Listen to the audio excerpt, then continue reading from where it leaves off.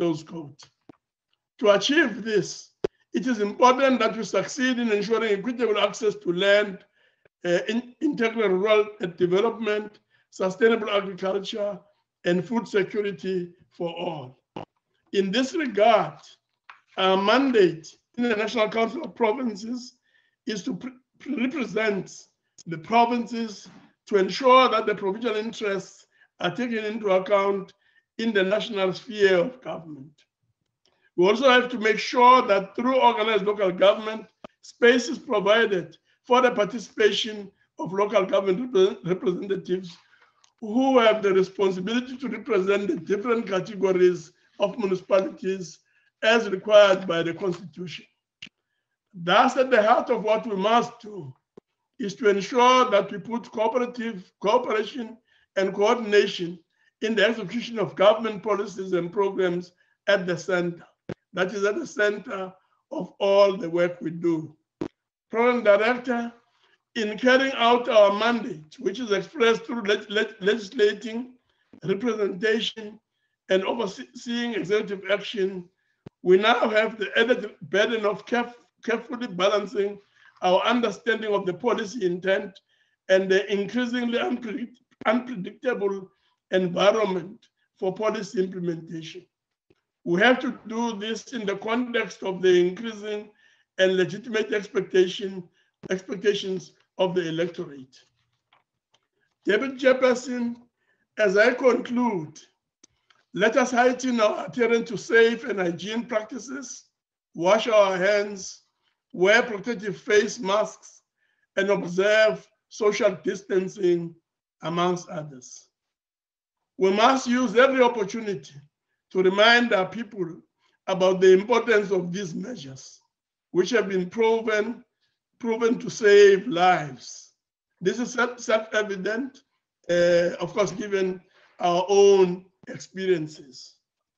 With these few words, it is my pleasure to welcome all of you to this important interactive briefing session. Thank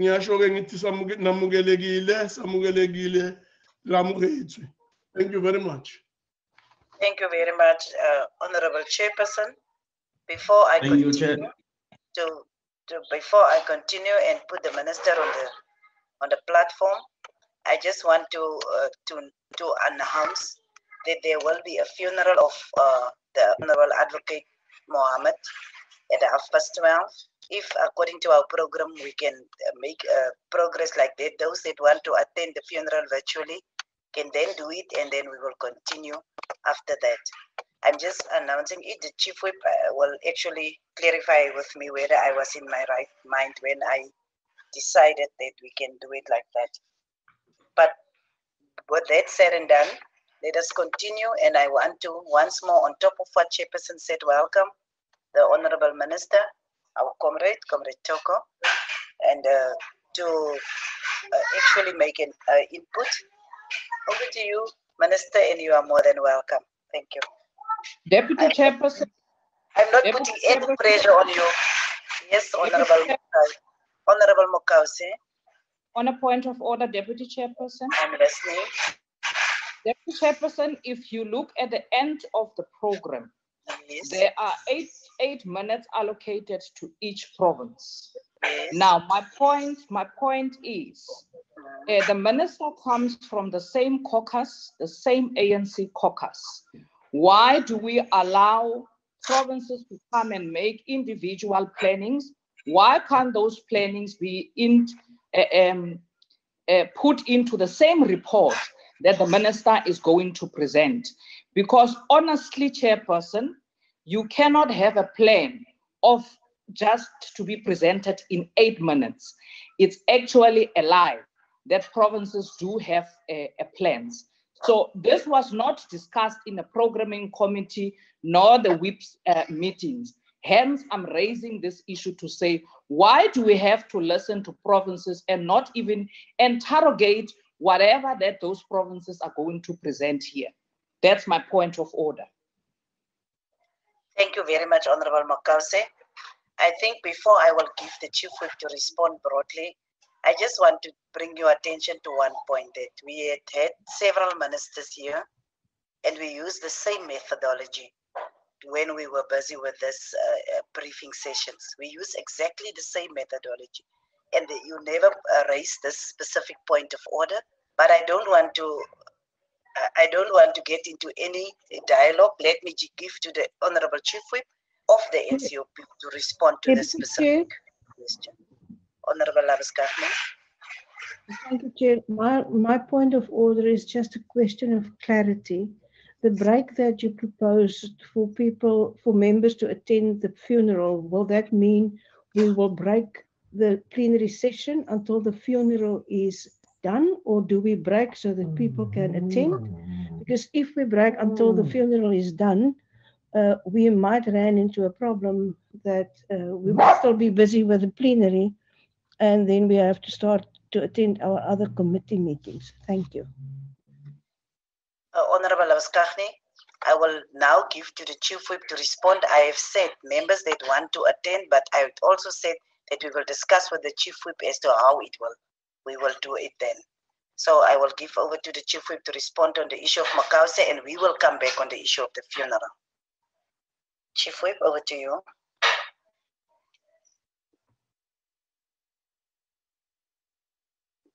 Honorable Chief Whip. Thank you very much, Deputy Chair. I will request that matters that relates to the program is reviewed at the WIPS forum, and I'm covered by what you said of the practice that we do to extend participation of provinces in a structured way, where provincial executives interface with the National Council of Provinces. So that can be taken care of at the relevant forum, what Mem Gausi is raising, because this is well thought of, it's culmination of our planning.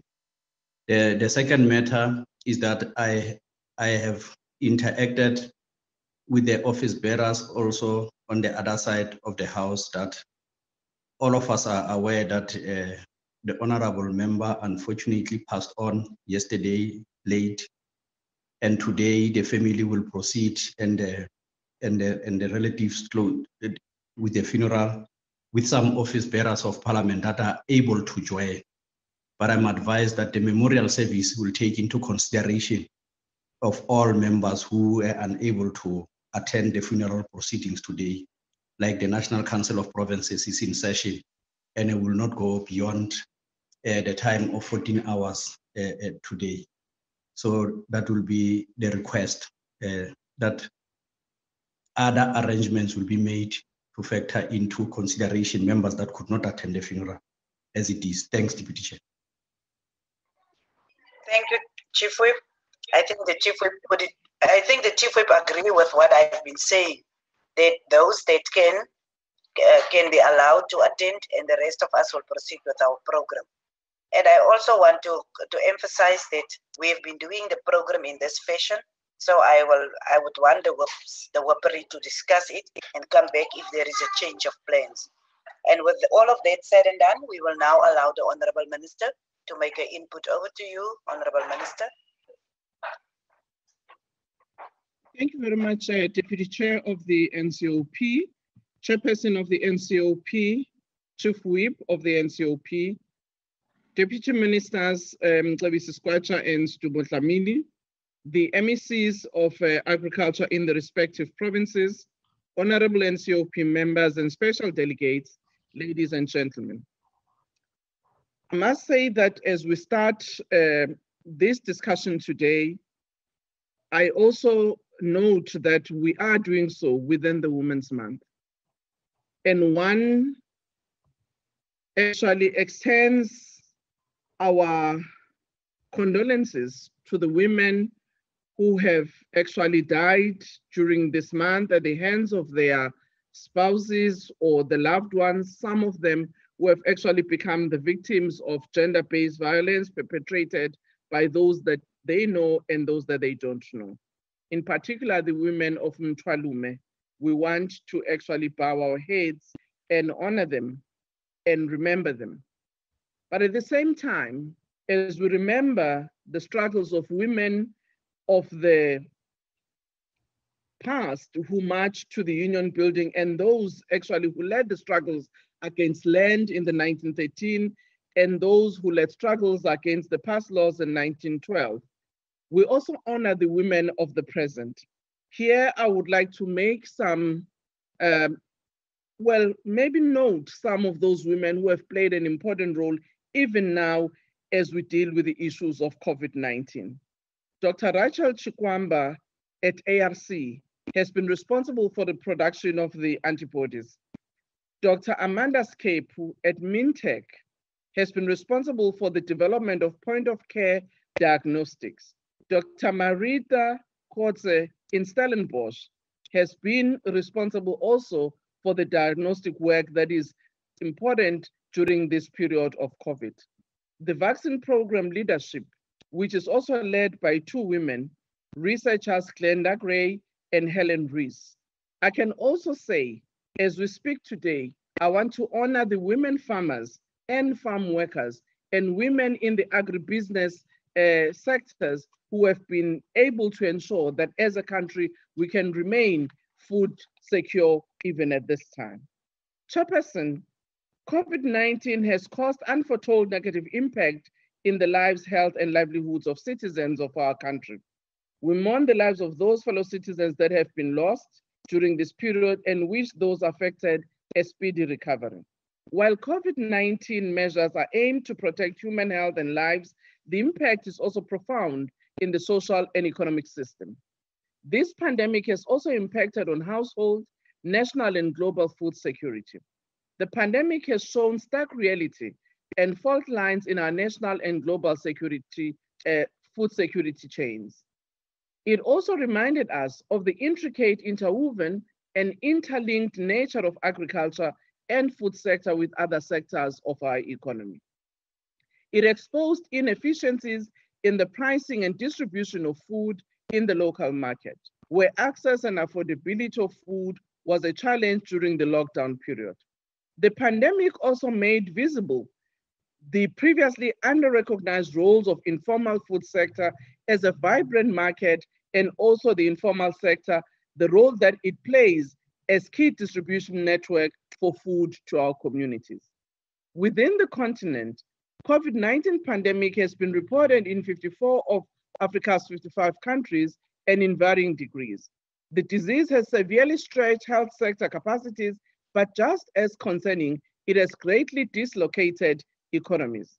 Lockdowns intended to reduce diseases transmission and infection rates have closed down much economic activity and dislocated whole value chains, with consequent loss of public revenues as well as personal and corporate incomes. Poverty rates are shooting up while production, trade, and GDP of all countries are either stagnant or in steep decline. In the midst of exploring ways of managing the impact of COVID-19, South Africa adopted a holistic approach towards food security and nutrition, ensuring that nationally food systems with specific emphasis on securing of supply for both national and international commodities are protected. Noting the importance of food security in the African continent, South Africa, as the chair of the African Union Specialized Technical Committee on Agriculture, Rural Development, Water and Environment, convened a meeting of ministers responsible for agriculture and food security on 16 April 2020. The ministers noted that these were signs of emerging disruptions on the upstream and downstream links of the food and agricultural value chain in AU member states as a result of measures taken to slow the spread of the virus. The ministers agreed on a declaration on food security and nutrition during COVID-19 pandemic. Ministers further agreed on 5 intervention areas to advance and change the trajectory of food and nutrition security. And these are the use of crop calendars and recommended actions during COVID-19 outbreak in the Africa region, ensuring effective social protection, response, and inclusive recovery in the context of COVID-19 in our continent, instituting measures to supporting domestic markets in the context of COVID-19, taking advantage of the mechanisms of the newly created African Continental Free Trade Area, and lastly, safeguarding input supply chains and lessening dependence on imported inputs. These interventions were also endorsed by the Southern Africa Development Community ministers responsible for agriculture on the 22nd of May 2020. Noting that the issues of food security and nutrition are broad and require a continental, multi-pronged, multi-sectoral, and intergovernmental approach. Broader, the STC on agriculture proposed and convened the meeting of ministers of agriculture, ministers responsible for finance, and ministers responsible for trade to craft sustainable recovery agenda for our continent. At this joint session on 27 July 2020, we agreed on a joint ministerial declaration and action agenda under the theme Building Resilient Food Systems through Agricultural Trade and Investment to Achieve Food Security in Africa. This is one example on how recognition of the intricate linkages with other sector departments can be addressed in a structured manner. Similarly, approaches and interventions were made by South Africa at the multilateral platforms, including the G20 of Ministers in April 2020 and at 164th session of the FAO Council from 6 to 10 June 2020. I'm providing these continental and international interventions to show the enormity of the challenges posed by COVID-19 in global food systems and to further position our impact and contribution as a country on global discourse on this subject matter. Relating to our historic intervention, when His Excellency President Ramaphosa announced a hard lockdown for 21 days with effect from 26 March 2020, very few of us could have imagined the ensuing controls that government through the National Coronavirus Command Council would have to implement in order to manage the spread of this disease.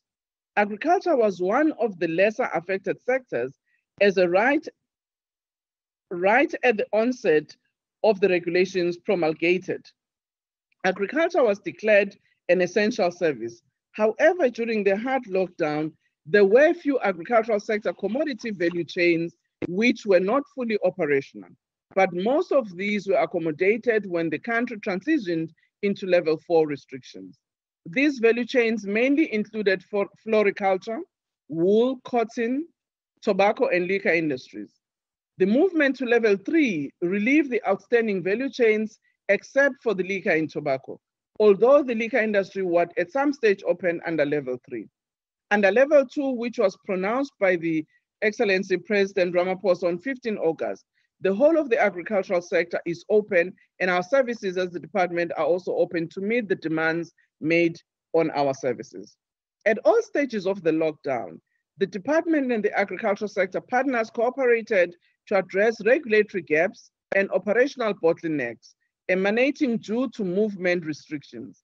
The cooperation was constantly alive to the emerging issues and had mechanisms that fed into the government processes to avert food shortages.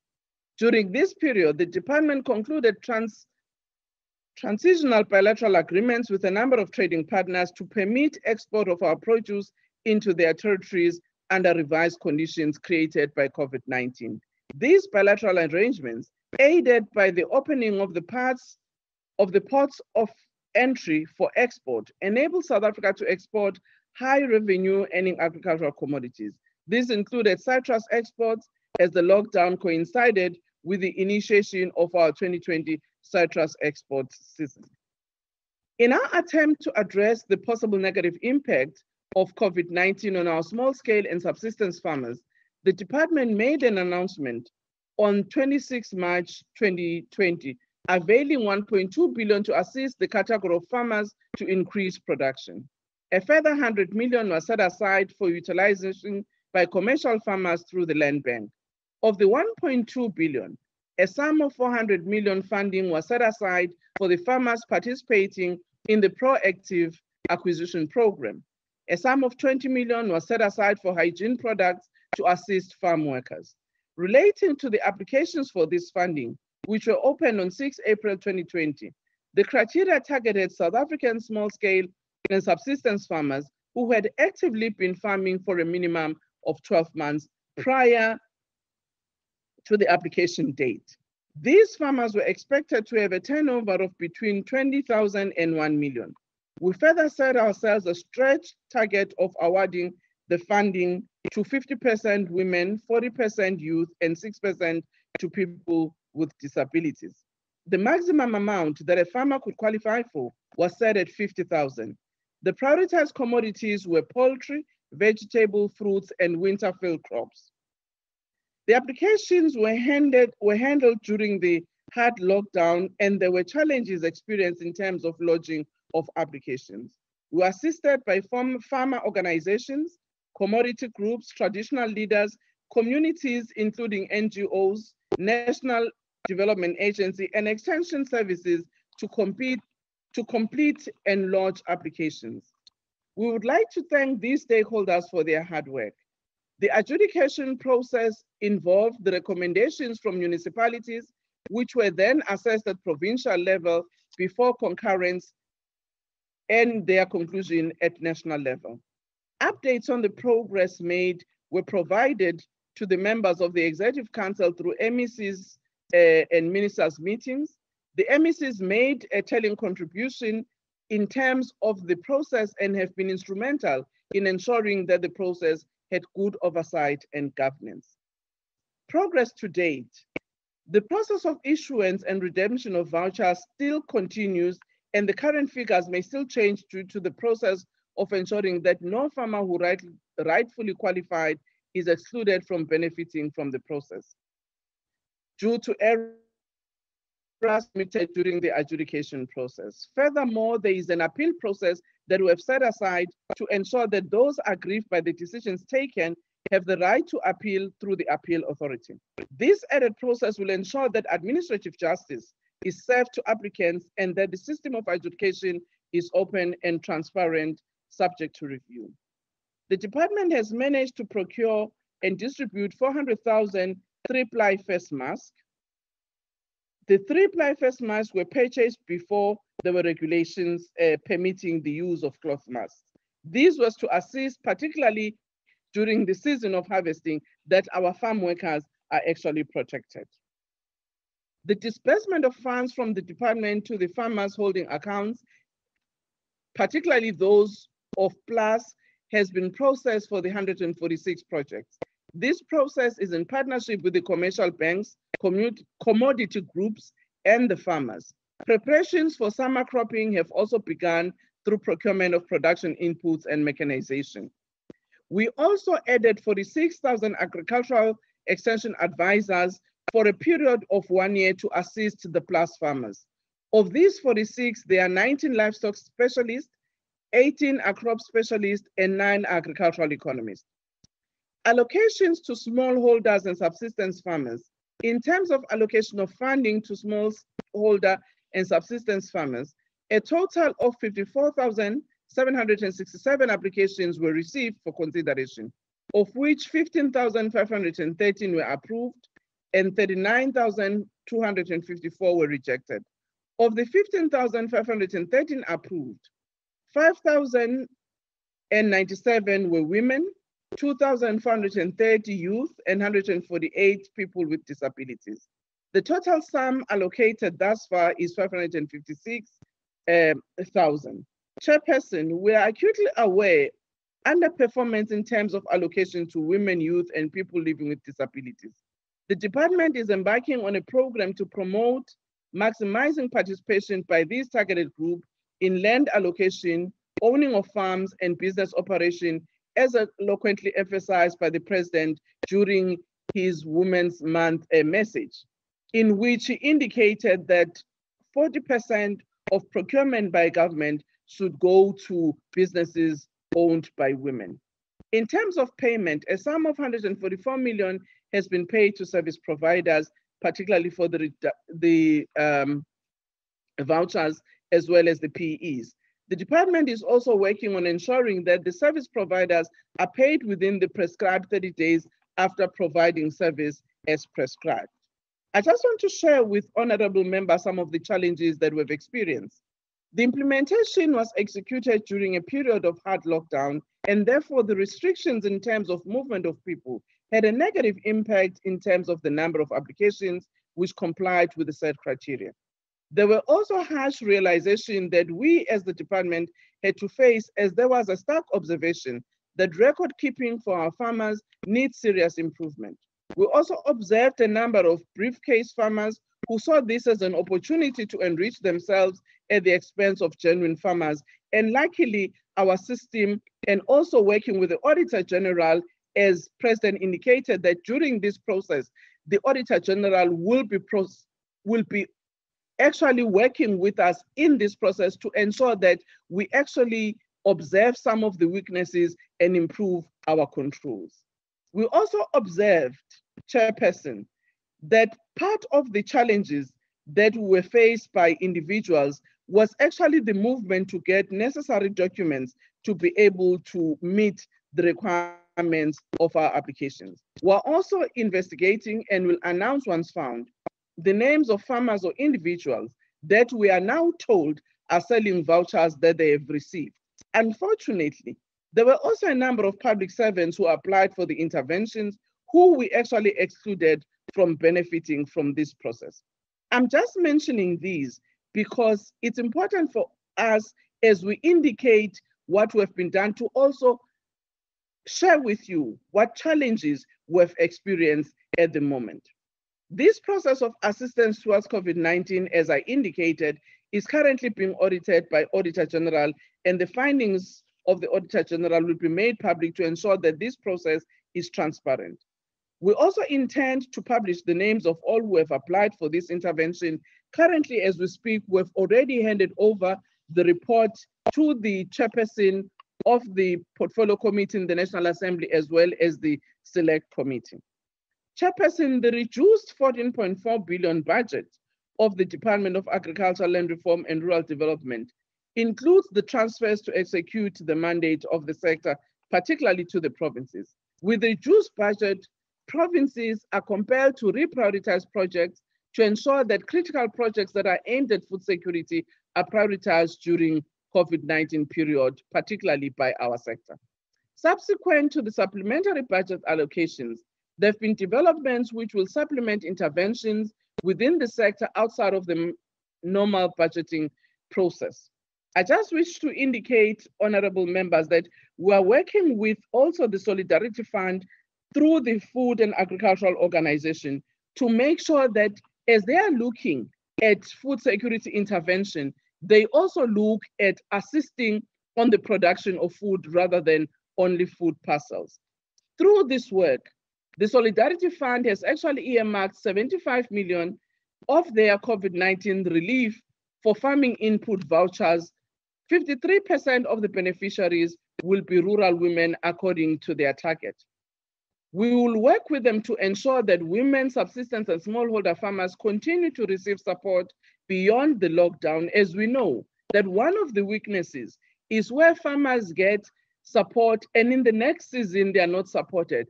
And therefore the gains that you might have made in one season are not actually realizable on an ongoing basis. And I think this is the issue that we also need to deliberate on as members of parliament, because at times what is seen is that where this continuous support is given to people, it's sometimes seen as double dipping. Whereas in the agricultural sector, once-off intervention without aftercare and ensuring that the people have continuous support either through farmers' credit can actually regress on the gains that they've made. COVID-19 has also put a strain on public resources, but this crisis also provides an opportunity to rethink investment and financing mechanism to agriculture. To this effect, the department has embarked on a consultation process with key stakeholders on agriculture and agro-processing master plan to co-create an inclusive and sustainable agricultural sector. At a meeting held on 26 June 2020, business, labor, communities, and government committed to work together towards a social compact in agriculture that will ensure that we rebuild a more resilient sector. The sector is already coining plans for life beyond COVID. These plans will align with the district development model as launched by President towards fundamentally changing our approach to local government. Chairperson, as I conclude, it's important for me to indicate that the prospects of the agricultural sector are very promising, even under COVID-19 period. The country has experienced a bumper grain crop of 15.5 million tons of maize, as well as contributing to our GDP 2020. In the first quarter report, agriculture has grown by 27.8% as compared to the last quarter of 2019. Furthermore, projections from a number of economists predict positive growth for the sector for the 2020 production financial year. We also have committed ourselves on the rapid release of land. We will do so, Chairperson, within this current year. Our aim is that before the first week of September, we would release the adverts for land release, state land release allocation that the President has made. And we trust that we will ensure that with the minimal resources that we have following the supplementary budget, we'll be able to prioritize within the sector so that we can attend issues of food security and land allocation. I thank you, Chairperson. Thank you very much, Honorable Minister, for a very comprehensive feedback, and also we appreciate the interventions that is there that have been done by your department. But with that, we will now give over to the NCOP members and the special delegates if there is any clarities, but also questions that they want to ask, and let us use the raise your hand function, and we will continue. And from there, we will get responses from the minister, and then we will go over to the next session. Honorable Klute. Thank you, Chairperson. I just want to make sure, am I audible? You are. Thank you very much. Thank you, Minister, for your presentation. I've got a few remarks and a few questions. The one starting with especially farm. I will give you 3 minutes each. 3 minutes. Thank you, Chairperson. Thank you. I just want to raise or ask regarding especially farm attacks. Now, we all know farm attacks has a broad impact. It affects the families, it affects the farm workers, it affects food security as well. I just want to know, although this is not part of the security cluster, but whether the department or the minister or her department is working together with, let's say, the security cluster, especially the police, to attend to farm attacks, and in which way. I was also thinking just now whether the department has made an assessment of how farm attacks, especially in South Africa, affects food security.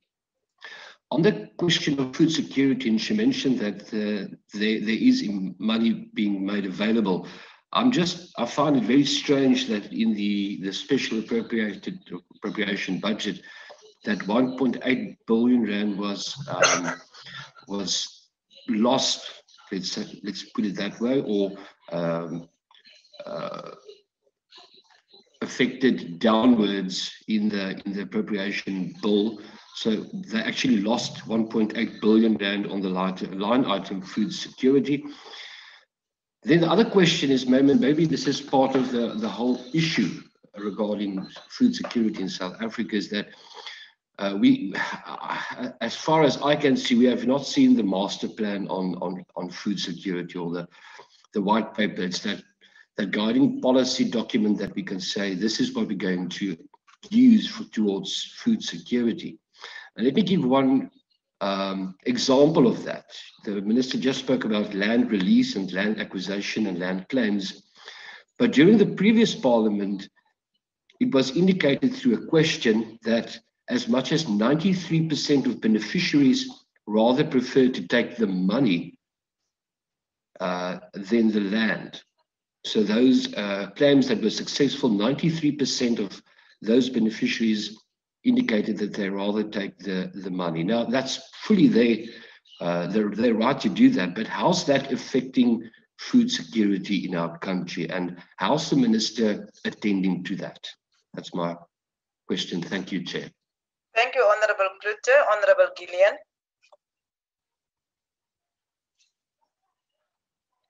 Thank you, Honorable Deputy. Gillian, Thank you, yes. Deputy Chairperson. Let me first of all thank the Minister for that brief update. And also, Deputy Chair, let me also thank the Minister and the Deputy Minister during this COVID-19 process when we had problems that they were accessible to all of us in the Western Cape province. Now, Deputy Chairperson, my question to the Honorable Minister, what are the challenges and the delays faced by the Land Claims Commission in terms of land claim settlements in light of the COVID-19 pandemic, and how is the department assisting the Commission in settling about 434 outstanding land claims spread throughout the Western Cape province? And then, Deputy Chair, if I may, my other question to the Minister is on rural development. The Rural Development Policy Framework outlines a developmental support system that consists, amongst others, a reformed communal tenure system which addresses unresolved tenure issues in the former homelands. How has the department addressed challenges faced by the rural communities and the negative impact on their livelihoods as a result of the pandemic, compounded by insecurity of land tenure? And how is the department planning on engaging with institutions of traditional leadership in order to realize a very inclusive developmental programs adequate enough to address challenges and the impact of COVID-19 on rural livelihoods? I thank you, Deputy Chairperson. I hope the Minister refers.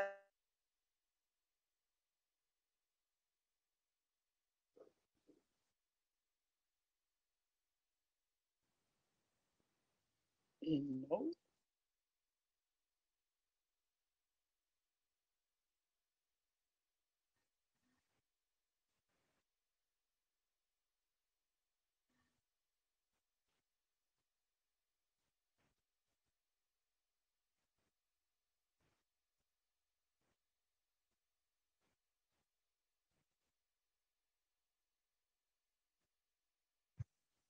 Deputy Chair is not there, seemingly. Chairperson. Mr. Sidibe is wondering whether he's been heard. House chairs, please. Okay, thank you, Chair. Thanks. May the chairperson take over, please? No, thank you very much.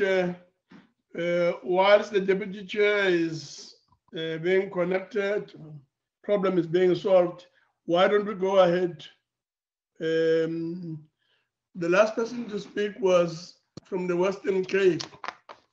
Why don't we finish that part? Honorable Member?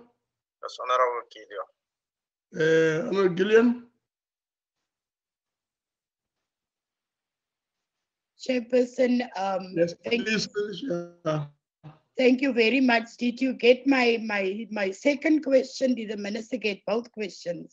Yeah, please raise it again. Yeah. Must I raise both? Yeah, both, yeah. Okay, thank you, Chairperson. Let me raise my questions. The first one is, what are the challenges and the delays faced by the Land Claims Commission in terms of land claim settlements in light of the COVID-19 pandemic?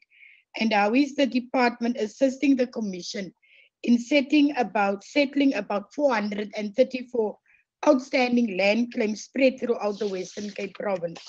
And then on the Rural Development, Chairperson, the Rural Development Policy Framework outlines a development support system that consists, among others, a reformed communal tenure system which addresses unresolved tenure issues in the former homelands.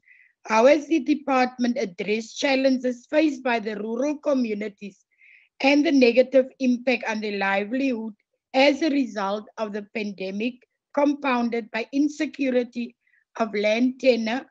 And how is the department planning on engaging with institutions of traditional leadership in order to realize a very inclusive developmental program adequate enough to address challenges and the impact of COVID-19 on rural livelihoods. I thank you, Chairperson. Thank you very much. We'll now proceed to Honorable C.F. Bear-Smith from Limpopo. Thank you, Chairperson. In a response to a parliamentary written question from the DA regarding programs to curb the scourge of farm murders, the Deputy President, whilst condemning such violence and reiterating government support to hunt down, arrest and prosecute those that perpetuate such violence, also stated that we should not give in to playing partisan politics by politicizing what is a broader societal issue that cuts across political and ideological divides. It is saddening that government believes in the cynical notion that the matter of farm murders, where ordinary South Africans endure violent torture, rape and death, is an issue that is being used solely for political or partisan purposes. The fact of the matter is hundreds of farmers are leaving South Africa for other countries to ensure their safety from the violent attacks on themselves and their families. And in a result, we are losing experienced and established farmers that has a negative impact on food security. What engagement have you had with the Minister of Police, and on this matter? And what contribution did you make to ensure the safety of our farmers? Thank you. Thank you, Chairperson, for assisting me. I was just out for a moment. We will now go to Honorable Arnolds. Also got a question, the Deputy Chair. Yes, but people are raising their hands on the raise your hand function. And if you don't have a raise your hand function, I will write it down, but I'm continuing with those that I'm having in front of me. So let us allow Honorable Arnold. We'll come to you, Honorable Zandamela. Thank you, Deputy Chairperson. I don't have the function. If you can write me down. I will write you down. But can we allow Honorable Arnolds now, please? Thank you, Deputy Chairperson, and greetings to the Minister and the members of Parliament and all the representatives. Chairperson, yes, the Minister has mentioned now in terms of those farmers that has abused the vouchers in this time, and it's now not clear from us now why the Minister didn't come. So he's saying it's an investigation and it's been audited, but she didn't come with that information, because that is the most important information, because we don't want the abuse of funds that must go to those farmers that for assistance. But my other question and concern that we have is the Minister didn't even mention nothing about farm evictions. And we are very concerned, especially here in the Western Cape, in the Cape Winelands region. I can maybe mention one of those farms, the Poort, for example, farm, that is currently evicting, in the process of evicting farm workers. And we know it will escalate now after the lockdown. And what is the Minister doing in this time? We want a lockdown on farm evictions, or we call it a moratorium. So this is very important, because the inhumane living conditions and the treatment of farm workers here in the Western Cape. Minister, please do something, do it now. Then you are mentioning now about the rapid release of land. Since 1994, you are talking about that, but we don't see nothing, we don't see anything. You say in the first week of September, we will see what you meant when you say rapid release of land. Then the other thing that I want to mention, the effect of COVID-19 are taking place against the backdrop of climate emergency supply shocks associated with extreme weather events combined with the demand shocks in a depressed economy could create food security tensions, and we all know this. What additional measures and support are being put in place to address the immediate needs of black farmers, especially here in the Western Cape? And I'm talking about the West Coast region, where black farmers didn't receive anything from government in terms of support, and I've spoken to some of them. So this is now a great concern for us here in the Western Cape. I will conclude with that. Thank you, Deputy Chair. Thank you very much, Honorable Arnold. I just want members, please, you have raised your hand on the system. Your hand is raised, your turn will come. Can we just be patient, please? We will now give to Honorable Khai. Thank you very much, Honorable Chairperson, for the opportunity, and also thank the Minister for the input. My question would be, first one on the Communal Property Association that are still of critical importance, Minister, in ensuring that there is a productive ownership of the land and to further secure the nation's food security. The problems of the CPAs are well known. Management and administrative challenges engulfing most of the CPAs have never negatively impacted on the productive use of the land held under the CPAs. What sort of support has the department provided or will be providing to the CPAs during the COVID-19 pandemic in order to guarantee their productive use of the land during COVID-19 and post-COVID-19? The second question is on the beneficiary selection and land allocation policy. Can Honorable Minister give us an update on the development and implementation of the beneficiary selection and land allocation policy, and how beneficial is the implementation of this policy within the department, and how it will further ensure that the identified challenges of land allocation are adequately addressed? Thank you very much, Deputy Chairperson. Thank you, Honorable Khai. The next will be Honorable Dutoy. Honorable SF Dutoy. Thank you, Chair. Honorable Minister, on the 26th of February 2020, Minister Dlamini Zuma declared a national state of disaster, and this was gazetted on the 4th of March 2020. It was declared a drought crisis affecting multiple provinces as a national state of disaster. If you go to point 2 D&E of that disaster as gazetted, it said that it's for preventing or combating disruption or dealing with the destructive and other effects of the disaster. The Minister, the drought is still persisting. We received rain in some areas of the country, but the drought is a continuous thing that is going on.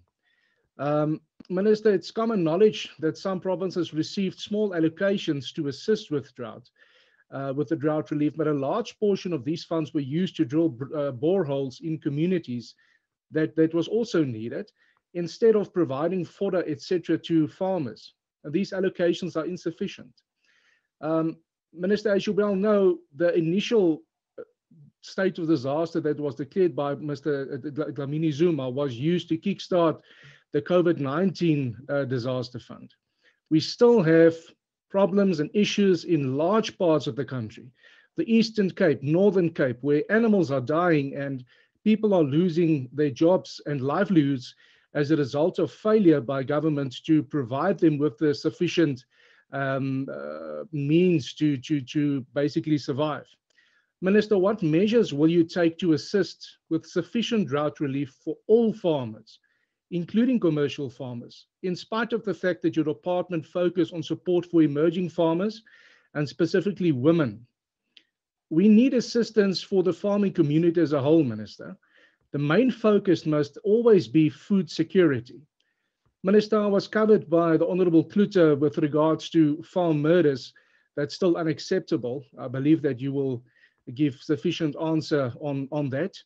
And then my last point, with illegal land grabs and trespassing that's taking place more frequently on farms, what is the Minister and her department doing to prevent these land grabs from taking place? and assisting farmers of such, if such devious acts does take place, to ensure that food security is protected in the country at all times. Thank you, Minister. Thank you, Honorable Toy. Honorable Bibi.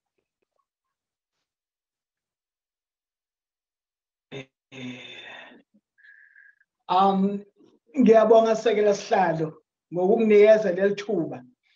Ngibingelela ama-special delegates aqhamuka kuma-province oyi-9, especially ngokhethekile kwi-province yami KwaZulu Natal, MEC wami uBongi Mloyi noMama uSibhidla. Minister, my first question will be, what is the level of cooperation and collaboration between the department, your local municipalities, mining companies, churches, and other stakeholders in working towards a social compact that will see advancement of our land reform program? And is there a positive response from other landowners in donating parcels of their unused land to the states? And if not so, what is the department doing to realize effective social compact on land reform? Ngiphinde ngijobelele ke umunye umbuzo othi bangaki abalimi abafufusayo eKwaZulu Natal abafake isicelo nabatholile kulesi sibonelelo sika COVID-19 ebesikade siphumelile. Ebese ke umbuzo wokugcina, I'll talk about ngizobuza umbuzo from i-water license. Njoba sazi ukuthi amala i-water licensing isikakhulu isezandleni zabamhlophe. Sicela ukubuza ukuthi the COVID-19 pandemic has exacerbated or compounded the crisis, which is already faced by the sector in terms of the drought and also climate change. As we know that the president in his song in 2020 indicated that water licenses would be used in 90 days. And what has been the practice and turnaround time in the issuing of water licensing during the pandemic? Ngiyabonga Sekela Sihlalo womhlangano. Thank you very much, Honorable Bibi. Honorable Zandamela. Zandamela.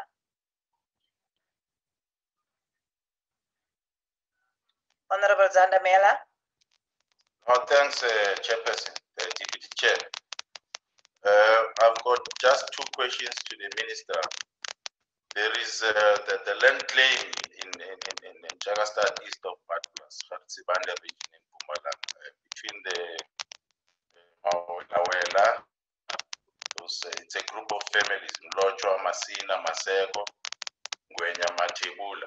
Those are the families that launched the claim against the Daniel, Mr. Fred Daniel, who has since turned the farming to a game reserve and was granted permission to do so in 2001 by the ruling party, while the claim was not resolved.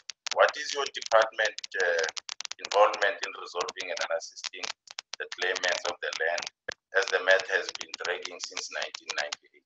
And then my second question, Deputy Chairperson, to the Minister is the funding that he spoke about in his speech, that you are supporting the small-scale farming in order to assist with the food security. But we've got this small-scale farming projects in Kangala region, Dr. J.S. Moroka and Tembisile municipalities. They are actually not getting any assistance from the department. There's no water. The grannies that are given the opportunity to farm in those pieces of land, they have to fetch water using buckets for them to make sure that they survive dry. And the following organization is Kamli Misi in Ward 18, Dr. JS, and the 2 youth organizations in Pola City, in Tembisile Hani. And then I just want to find out the assistance that the minister spoke about earlier on. What is it, and how is this assistance that the department is providing to these small-scale farming projects? Thank you. Thank you, Honorable Jandamela. Honorable Ndongeni.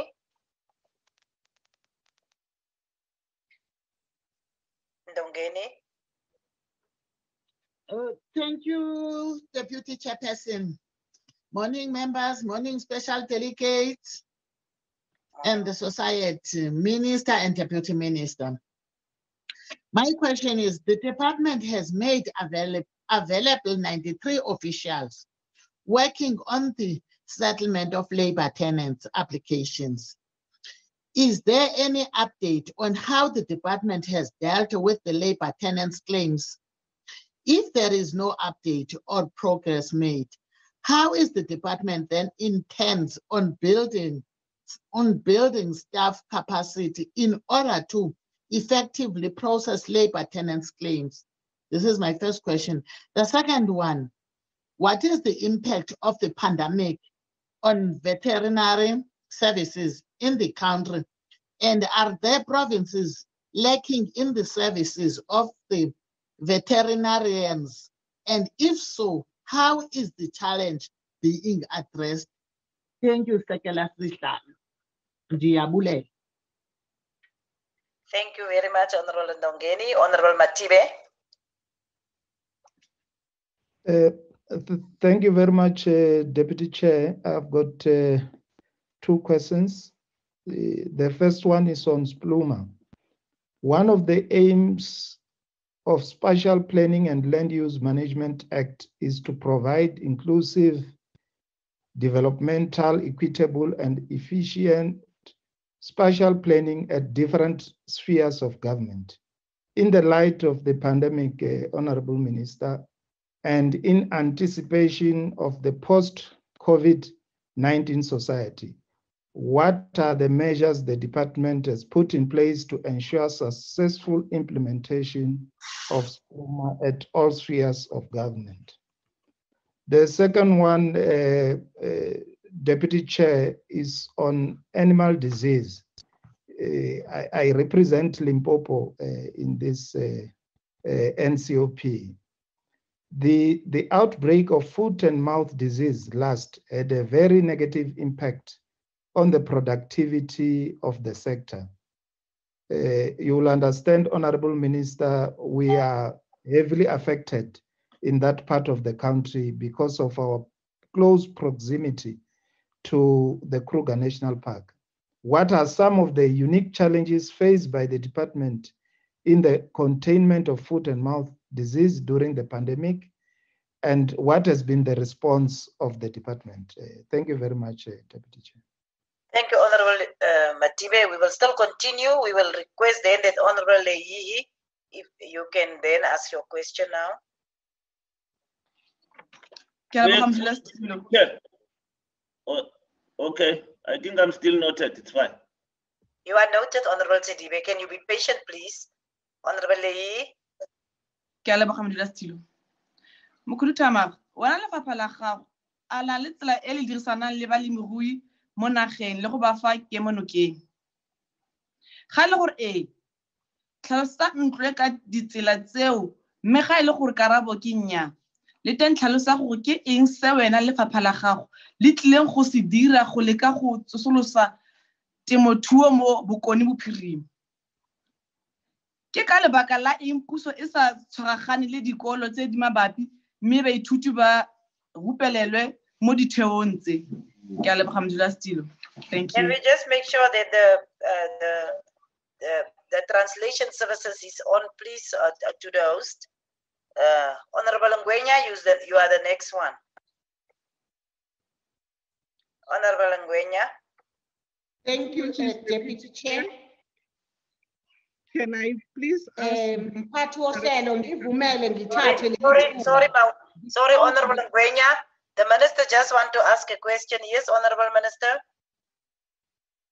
Deputy Chair, I was going to ask the previous speaker to just, with my due apologies, to just indicate the question because the translation service was not working, so I missed her question. That is exactly what I have observed, but we will come back to Honorable Lee, and we will just request that that in the meantime the House look into the translation services. Then we will come back to Honorable Lee. I hope with your indulgence, please.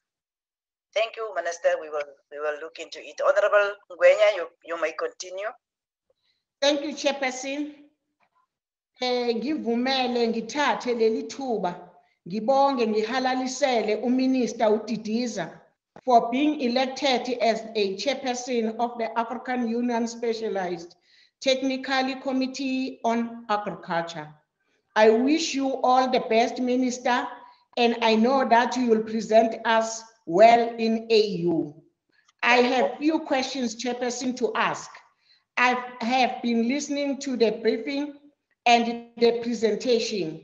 My question, Chair, I wanted to know whether there are any challenges on the ground that are being experienced by the farmers and suppliers on agriculture support fund voucher.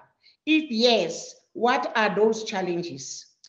How many smallholder and subsistence farmers that were assisted in Gauteng with production input, animals feed, agriculture, remediants, and livestock as part of intervention to mitigate the impact of COVID-19 pandemic? Lastly, Chair, in light of the COVID-19 pandemic, whether SONA commitment that were announced by President Ramaphosa on agriculture, land reform, and rural development will proceed as planned during this financial year. Can we get an update? I will pause for now and I will come back with more questions in the next round if we are given an opportunity. I thank you, Program Director. You will have to pay me for that one. Honorable Mokause. Thank you, Deputy Chairperson of the National Council of Provinces. Minister, the administrative mess in relation to the management of land reform farms is a cause of great strain. Not long ago, Minister, we wrote to you about the Babanango land restitution claim, wherein a small group of people working with German investors have taken over the management of the land and are even evicting legitimate beneficiaries from the land. Your answer to your letter was not committing any action to resolve this issue. This is the same across the country. Land reform projects are supposed to spark a new vision for agrarian reform. But as it stands in the case of Babanango, your department's administrative ineptitude has caused much pain and suffering. What specifically are you doing to resolve the Babanango case? And how central are land reform projects to the reinvigoration of agriculture in this country? What are you doing to resolve the administrative crisis in your department, Minister?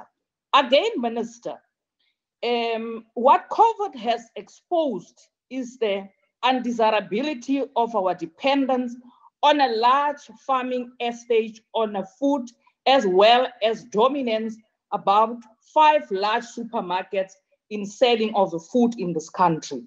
Now, had we aggressively promoted the growth of small farming sector, we would not have suffered as much as we have suffered during this COVID-19 disaster. Minister, for this to happen, we need to promote small-scale farming, and we need to focus on empowering households and smallholder agriculture. Minister, has the COVID pandemic and its attendant challenges changed your views about the expansion of smallholder agricultural sector in South Africa? Thank you, Deputy Chair. Honorable, thank you, Honorable Mokause. Honorable Ryder. Thank you very much, Deputy Chairperson. Minister, there's been an alarming increase in land grabs and land invasions, particularly over the lockdown period. This is a direct reflection of the failure of your department to achieve meaningful land reform, despite the vast amounts of land that you already have at your disposal. The land is there. The fact is that land grabs are a result of desperate people who have real needs which have not been met by government, despite repeated political campaigns where they've been promised that they will be prioritized. Minister, the result, therefore, has been a massive burden on local government budgets, where the unfunded mandate of dealing with land invaders usually ends up. The result has been a massive burden on the courts, on the South African police services, and most especially on legal landowners who are forced to pay large amounts of money to protect and secure their constitutional right to own property. Minister, my questions: what is your department doing to turn around your failures and accelerate land reform to meet the demands of South Africans, whilst ensuring that those who are given land or who buy land are protected? And what is your department doing to ensure that your failures no longer impact on the members of the public, on other departments and other spheres of government? Thank you. Thank you, Honorable Ryder. Honorable Sedibe.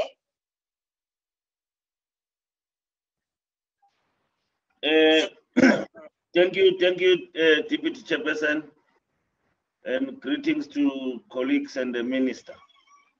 I only have two questions. One on the farm atrocities, abuses and exploitation. I hear the honourable members from the DA.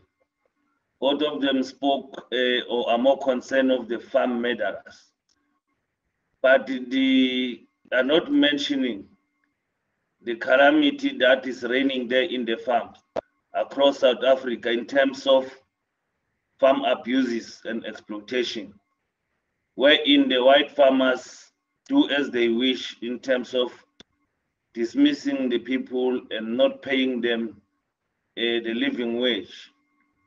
Which I think you are aware of, Minister, as you will know that most of the farmers today, they prefer to use people from outside the country, Mozambique and Zimbabwe, and so that they can abuse them because they don't have a choice. They want any cent to put their bread on the table. But the main concern I'm having is also the continual demolishing of the ancestral graves by these white farmers, more especially the new owners of the farms. You'll find a situation where a farm owner is tired or is retiring and selling the farm to a new owner. And that farm owner has stayed with these people maybe before his parents for more than 40 years. Some were born and brought in those farms. And then the new farmer will come and say, I don't want you anymore here. And then they demolish their ancestral graves, they demolish their houses, and they remove them forcefully in the farm. And the department is mum on this. And I think there is an act that protects these farm dwellers, but nothing is happening. The white farmers are doing as they wish to our people. And you will know, Minister, that to us as Black people, graves, ancestral graves are important because that's where we do our rituals and get our blessings and everything. And it happens and happens a lot, not only in Mpumalanga. Mpumalanga is west, but everywhere in the country. I think the minister must assist us with the act, and to which extent must the act be implemented, and this gruesome act being stopped by the department, because it's very tremendous, and it leaves our people very disappointment and angry. A case in point, it happened in Piet Retief, where a white farmer even killed the cattle and the goats and destroyed the maize equipment for Mr. Hateb. They even shot him in the eyes, living with a bullet now. And since 2013, nothing has happened, no help has offered. The family was moved. They are staying in a hall. It's a family of 4. They were born and brought and grew up there in Piet Retief from Kondo farm and so forth. And then the other question is the post-settlement support of the land claimants.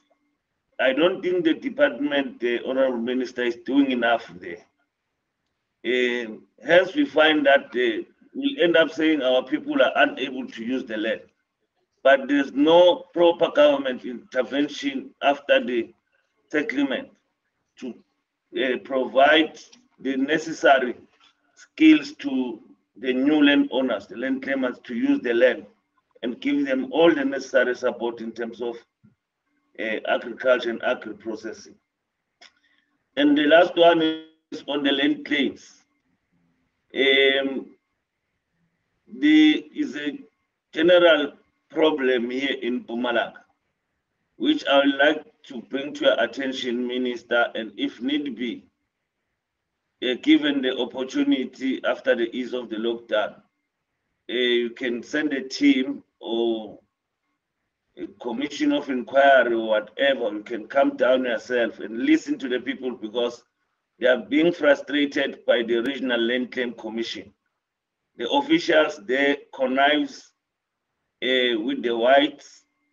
The land that is claimed, they are not giving them the necessary hectares to those that are successful. But there are also hundreds of land claims still outstanding since 1998.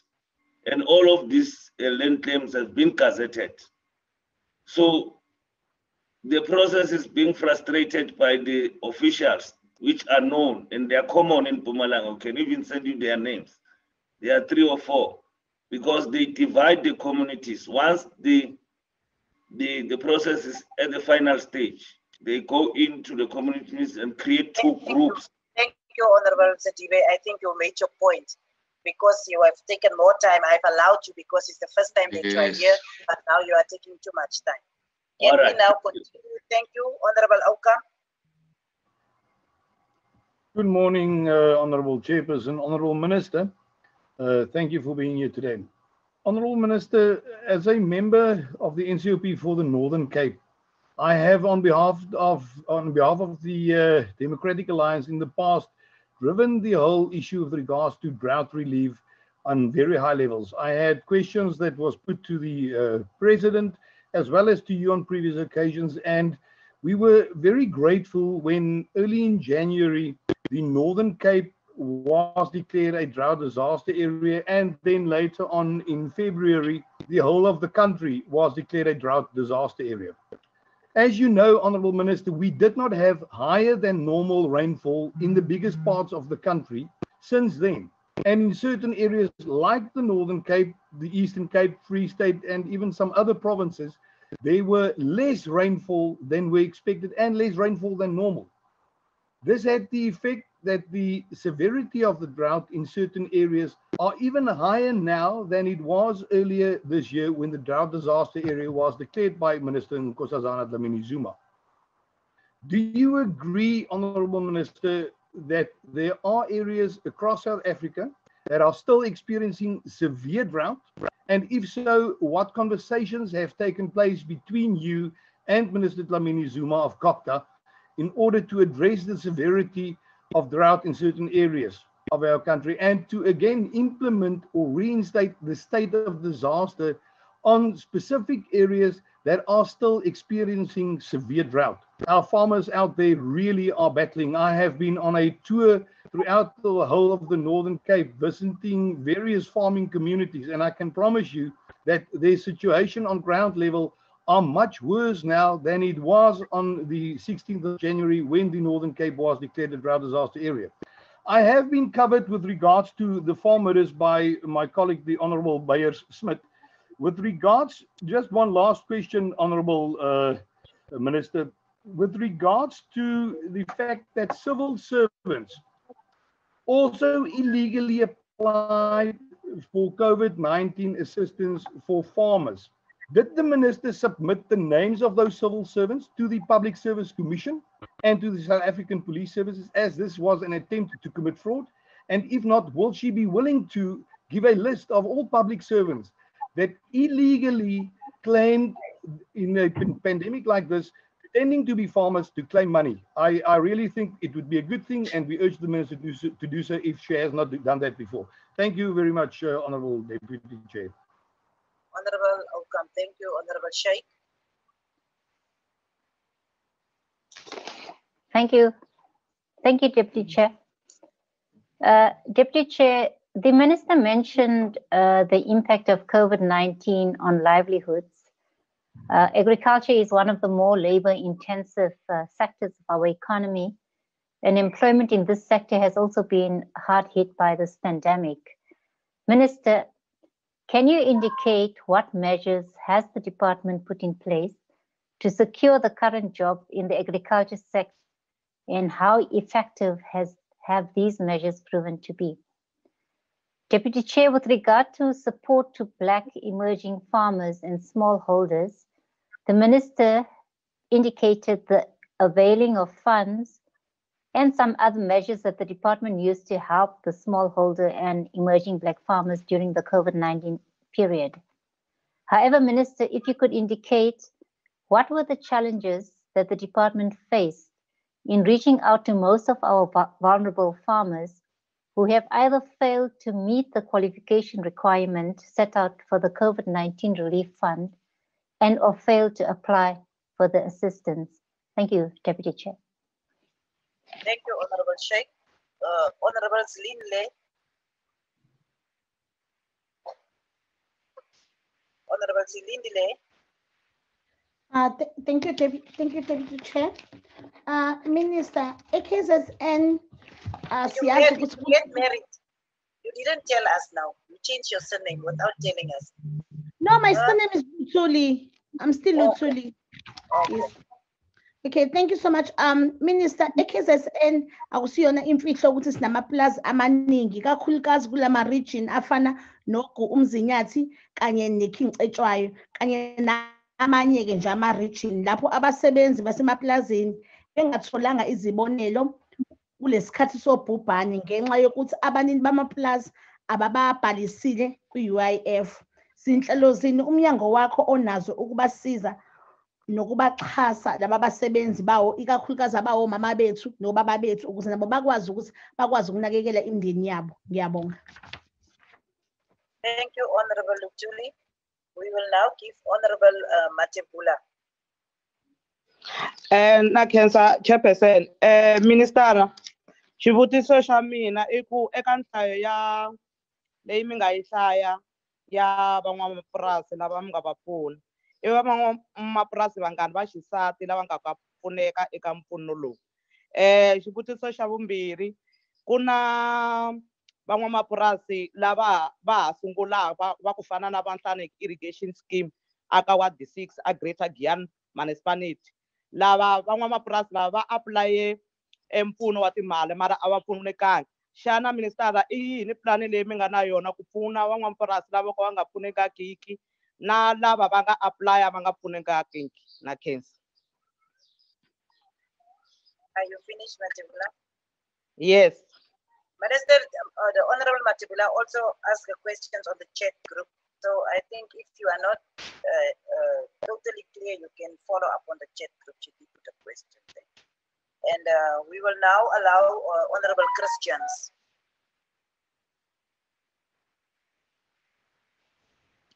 Honorable Christians. Thank you very much, Deputy Chairperson. My question is around the COVID-19 Agricultural Disaster Support Fund for smallholder and communal farms. Now, it has come to my attention, some farmers have informed me that in the Free State, out of 900 applications, only 7 of those applications were approved. In the Northern Cape, there were 7,425 applications, only just above 1,000 of those people, of those farmers, were approved for such assistance. Now, these farmers have also noted that officials have visited these farms. Officials have actually assisted them in completing these forms and paperwork and the correctness thereof. Upon completing the forms, the officials then returned to verify whether the forms have been completed correctly and indeed whether farmers whether they actually have, what's the word I'm looking for, whether they could actually receive such funding. And the verification actually showed that these farmers could actually get this funding. Now, after that, I wrote a letter to the project manager of the Free State, asking him to give me some information about the applications. He then put the blame on the committee and said that the committee was lagging behind in verifications and he did not know where the process was. Now, I was wondering if the minister could give us some information as to why these farmers did not receive this assistance and how far these committees are then in completing it, and when we will get an answer as to why only 7 out of 900 applications in the Free State were approved and only just above 1,000 applications out of 7,425 applications in the Northern Cape were approved. My second question is around CPAs, especially again in the Free State. Now, these farmers, and I'm specifically speaking about a small farming community in the Free State called Oppermansgronde. These farmers, more than 10 years ago, applied for land ownership. They have been living on this farm, Oppermansgronde, for a number of generations now, and they have applied for the land. However, they are still waiting for government to tell them how far the process is and when the land will be rightfully transferred to them. They have been complaining about the CPA, who is fraught with corruption and fraud, yet government is doing nothing about it. So my question is around Oppermansgronde and when that farming community will know about land transfer ownership to them. Thank you. Thank you, Honorable Christians. We will give to Honorable Modise Tebogo, and then we will come back to Honorable Lehi, and she will be the last person that will be asking the questions. Tebogo, Modise, Honorable. Thank you very much, Deputy Minister, Deputy Chairperson of NCOP, and let me welcome all the members of the NCOP, special delegates, and our Minister and Deputy Minister. Minister, let me welcome your presentation. It shows that the department has a good intent to give service to our communities. Keep it up, Minister, and your deputies. But Minister, let me ask you a question. Can you explain how the Land Claim Commission intend or plan to examining a new and improved business process to ensure that the settlement of claim is more expeditiously dealt with and that there is a fast-tracking system, Minister? Is it your question? Minister, is the first question. The second question, Minister, President during his state address, 2020, February this year, he said, government will accelerate in the release of the strategic located state-owned land to address human settlement needs, among others in urban and peri-urban areas. The COVID-19 comes, 2019, Minister. It has indicated to us a need to clearing and hunger among other majority of our citizens. Can Minister tell us really what is the problem or what is the cause of the delay in the department's rapid release of strategic located state land in meeting the various needs of our people in the relations of to human settlement? Minister, I'm asking this question to make sure that ba ratang go tsaya ka dikgoka ba ska ba itseela ka dikgoka mafatshe a goromente. Ke a leboga, Deputy Minister. Deputy Chair. Deputy Chair. Oh, no, maybe. Thank you very much, Deputy Chair, the Deputy Chairperson of the NCOP. Thank you very much, Honorable Modise. Honorable, let me apologize to you for the fact that there is a weakness in our translation services. And the Minister really wants to know your question. So I would really request that if you don't mind, can you please repeat the question that you have asked formally, because the Minister could not quite grab what you have been asking. Okay, Mokuruchama, wala lefapha la gago a na le tsela e le dirisanang le balemirui mo nageng le go ba fa kemenokeng. Ga e le gore tlhalosa ntlo e ka ditsela tseo, mme ga e le gore karabo ke nnyaa, le teng tlhalosa go ke eng se wena le lefapha la gago le tlileng go se dira go leka go tsosolosa temothuo mo bokone bophiring. Kana ebile Potchefstroom le Taung di na le theo tsa temothuo e tswa go sena tshegetso e tseneletseng. Ke ka lebaka la eng puso e sa tshwaragane le dikolo tse di mabapi mme baithuti ba rupellwe mo dithutong tse? Ke a leboga Modula Stilo.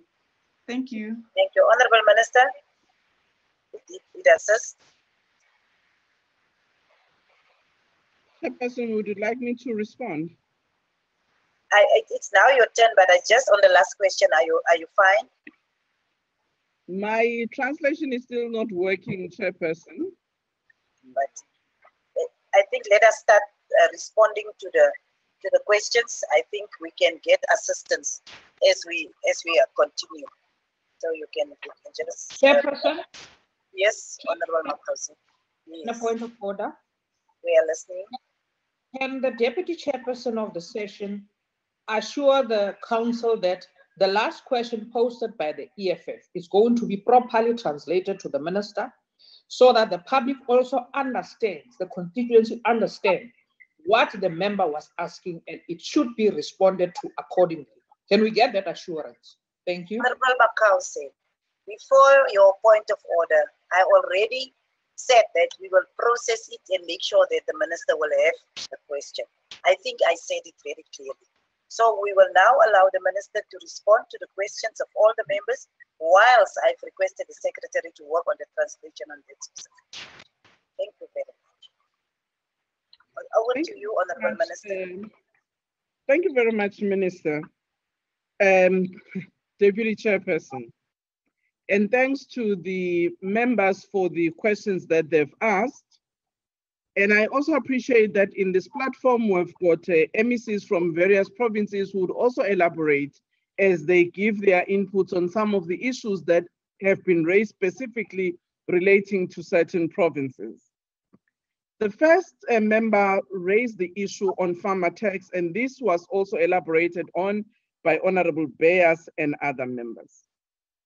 Honorable Chairperson, I just want to say that as government, the issue of farm attacks, farm murders, farm workers abuse, and farm workers attacks, as well as rural communities, is a matter of concern of government.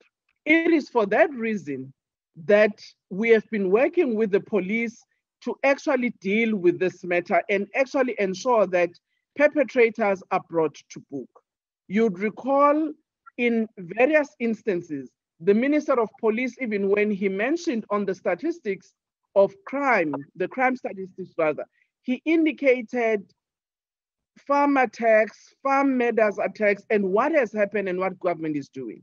Last year, Minister of Police actually launched the rural sector strategy, rural safety, security sector strategies, working with the farming communities, whose aim is really to make sure that we deal with the issues of safety and security in the farm areas as well as in the rural communities.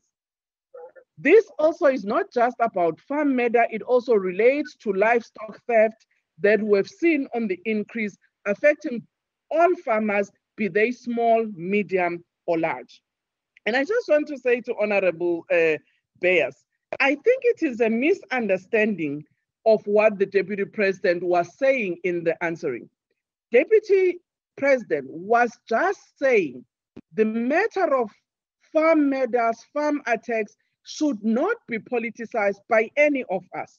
We should deal with these issues as matters of crime that has got an impact in our economy and the livelihood of citizens engaged in farming and those who are not engaged in farming, particularly in the rural sector, that all of us as a country and more so as government must be concerned about to ensure that we address. And we continuously engage with the Minister of Police and even condemn where such acts have happened.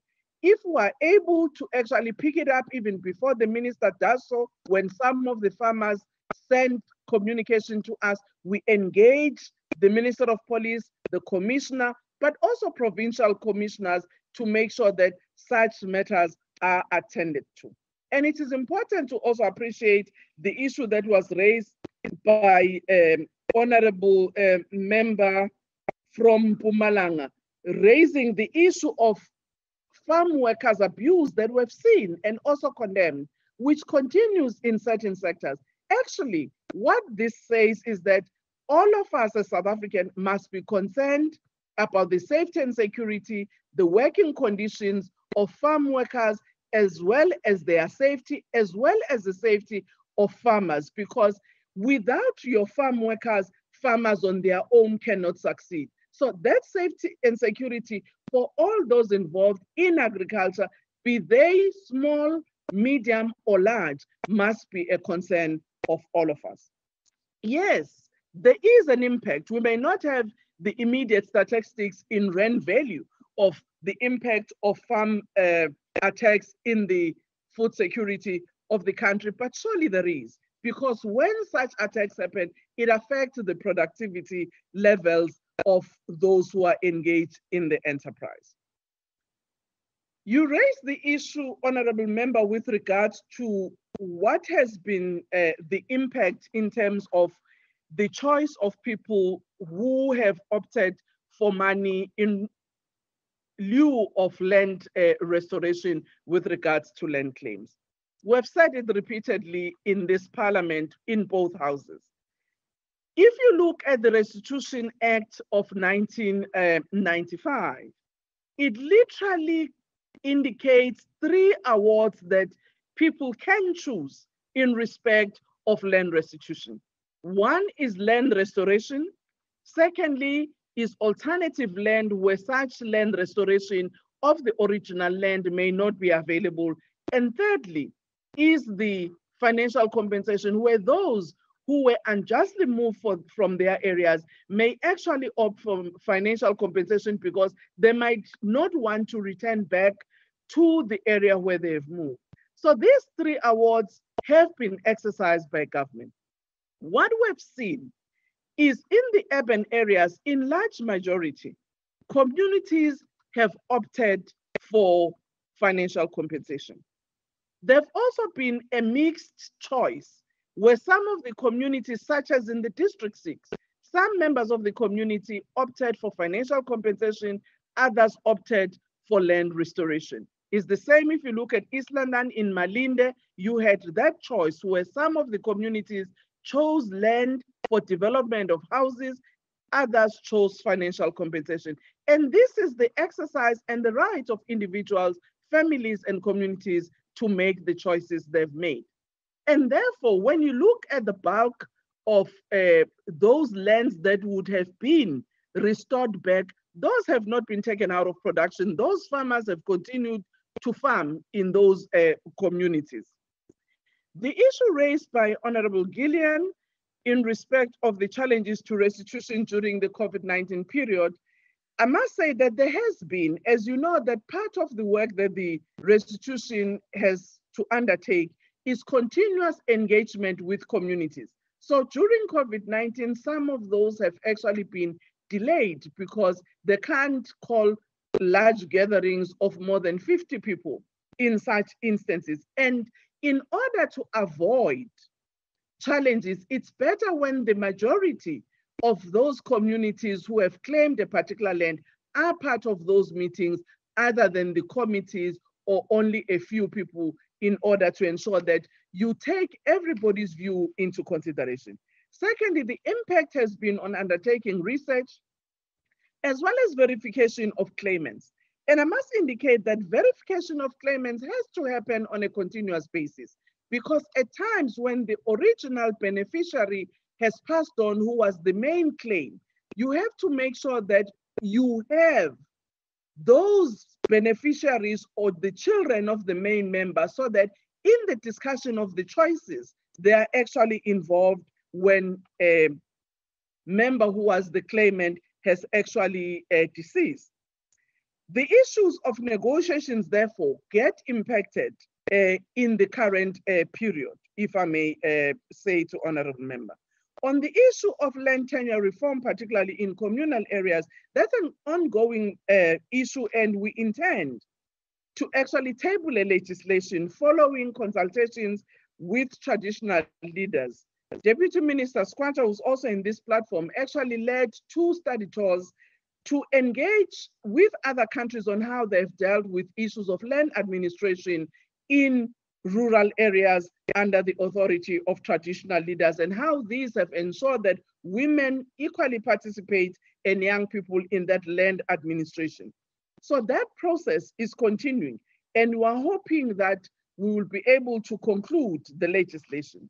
I must also say that even in the current period, without that legislative arrangement being dealt with, the current intervention that we've made have supported subsistence farmers who are actually operating in those communal areas. I mentioned the Solidarity Fund, who have actually committed the 75 million, and they've specifically engaged with traditional leaders and COGTA. They will be actually directing the support to small-scale and subsistence farmers operating in communal areas. So the fact that we don't have a much clearer legislative arrangement in communal areas does not hinder government to continue rendering services in those communities. Honorable Beyer, I think I've responded to your question, which was the same actually with the question that was raised by an honorable member who was the first to ask the question. With regards to the issue of abuse of vouchers, indeed, those are being followed up, because we actually have requested those members who have made reports to clearly tell us who are those beneficiaries that have actually started selling the vouchers. I have not brought it here because indeed that is an ongoing process that must be dealt with by our law enforcement agencies. With respect to the farm eviction, I just want to say, if you look at the regulation even during this lockdown, and it was announced by Minister of Justice, that there shouldn't be any evictions, particularly during this period of lockdown. But we also know that where there had been instances of evictions where government has been informed, we have actually intervened in those areas. With respect to land release, indeed, we are continuing with that process as it was announced by the president. And I just want to indicate, linked with the question that has been raised by Honorable Modise, actually in respect of that issue, last year, we released 14,000 pieces of land for human settlement, which the Department of Human Settlement, Sanitation and Water are actually working with to ensure that they do give a settlement using that state land.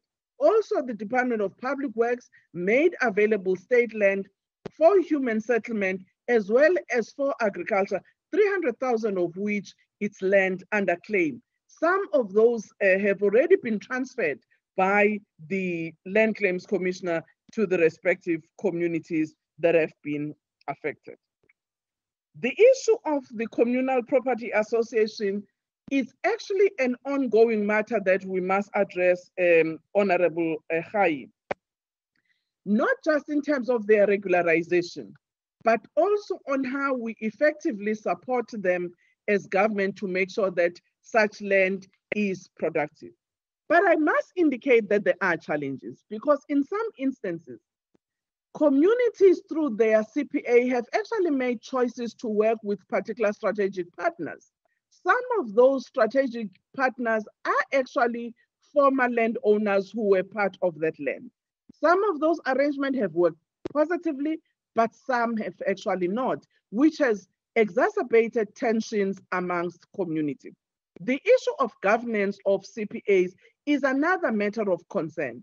And it's a matter where we have intervened as department, where some of the CPAs are under administration, but some of the CPAs have actually been assisted through training to ensure that they have annual general meetings, particularly those executive committees on an annual basis, to take into consideration community members on the status of their land.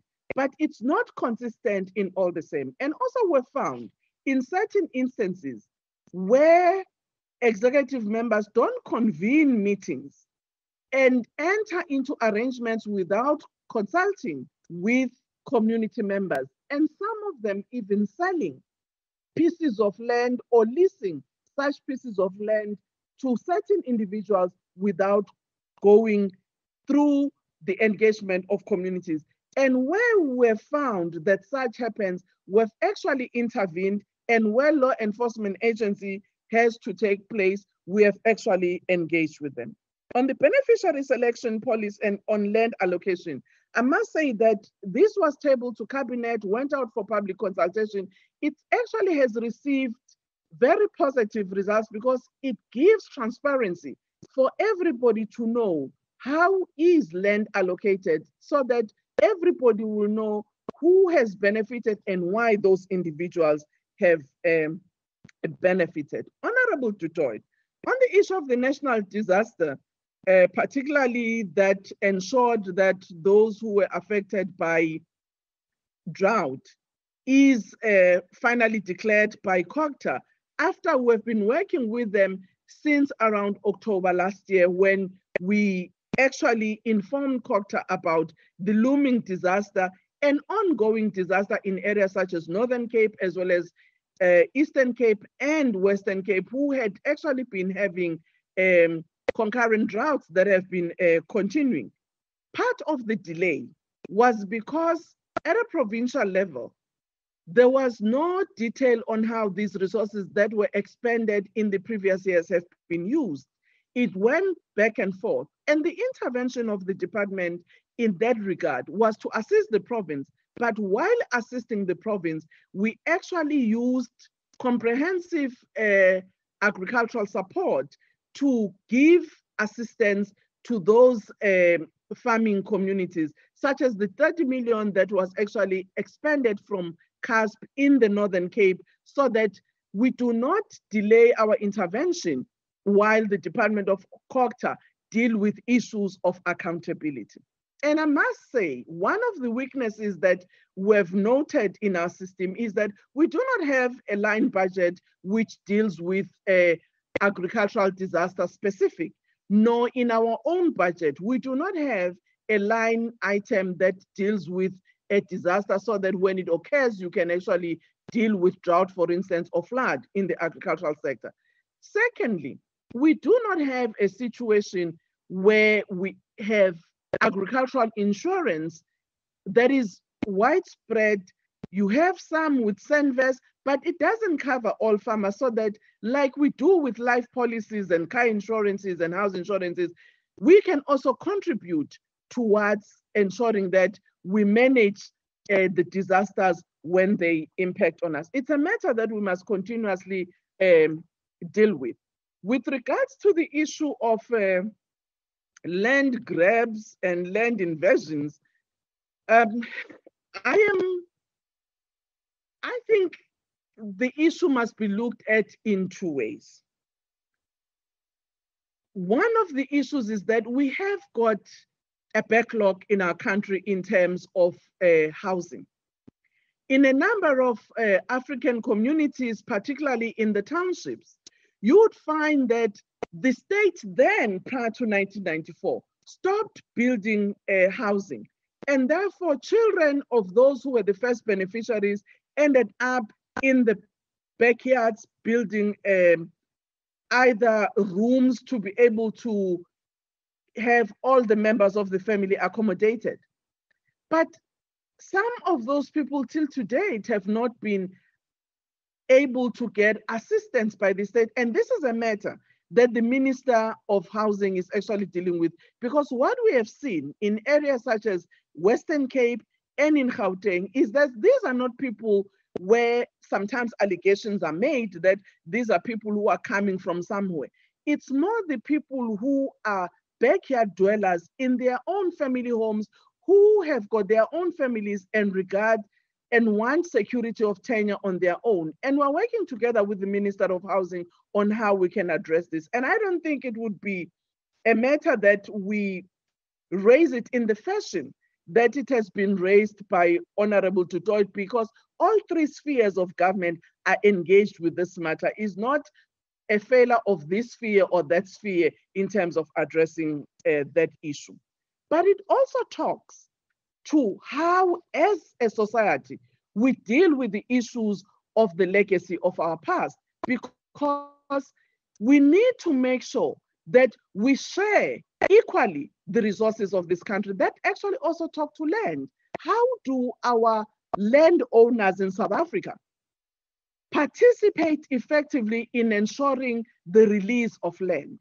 Secondly, how do our landowners, because I think that's one side, in my view, that is missed in the debate when we talk about the land claims and land redistribution.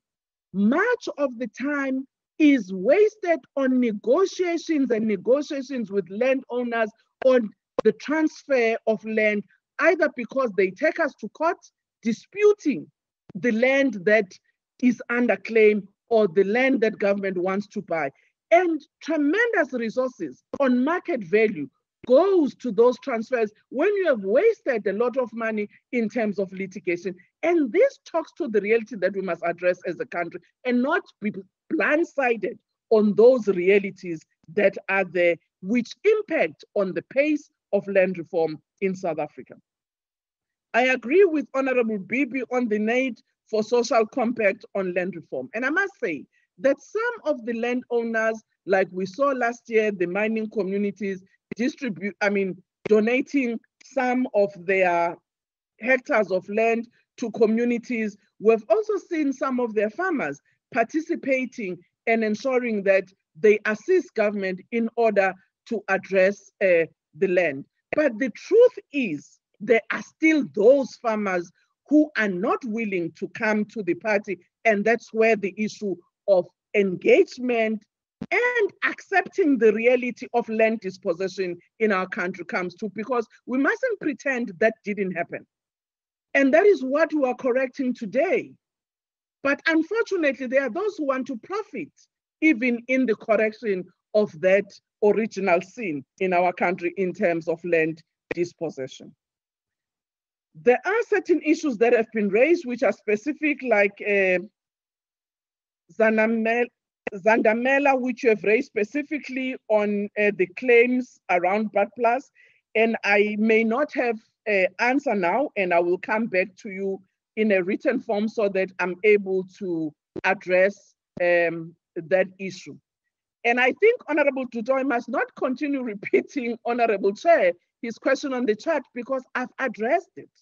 Issues of land grabs have been dealt with, and I've addressed that question. I've not avoided the question, but I've said we are addressing that matter together with the Ministry of Housing, particularly on those issues that relate to the need for housing development. We've also dealt with the issue of land invasion on some of the state land that we've seen around Gauteng, particularly on Roslyn. So the matter has not been avoided. I am not sure if he has got a specific matter that he would want us to address. We can respond to him in a written form, Honorable Chair. The issue of labor tenants, Honorable Ndongeni, indeed is a matter that we are addressing. We have committed ourselves that in the 2021 financial year, we will intend working with the master who was appointed by the court to actually settle about 500 claims. But I must say that we will not meet that deadline given the delay that we've had. But I'm happy that the court has actually accepted the plan that has been presented to the court by the special master working with the department on how we are going to release land to support labor tenants. Honorable Matiba, on the issue of foot and mouth, we are working with the province to make sure that indeed we deal with this issue of foot and mouth, particularly on those communities closer to the Kruger Park, so that the issues of surveillance become continuous in order to manage that disease. The issue raised by Honorable Ngwenya on challenges faced on the vouchers, I've actually raised some of those issues, and also on the issue of land release. Honorable Makausa, you raised the issue on Babanango land claim.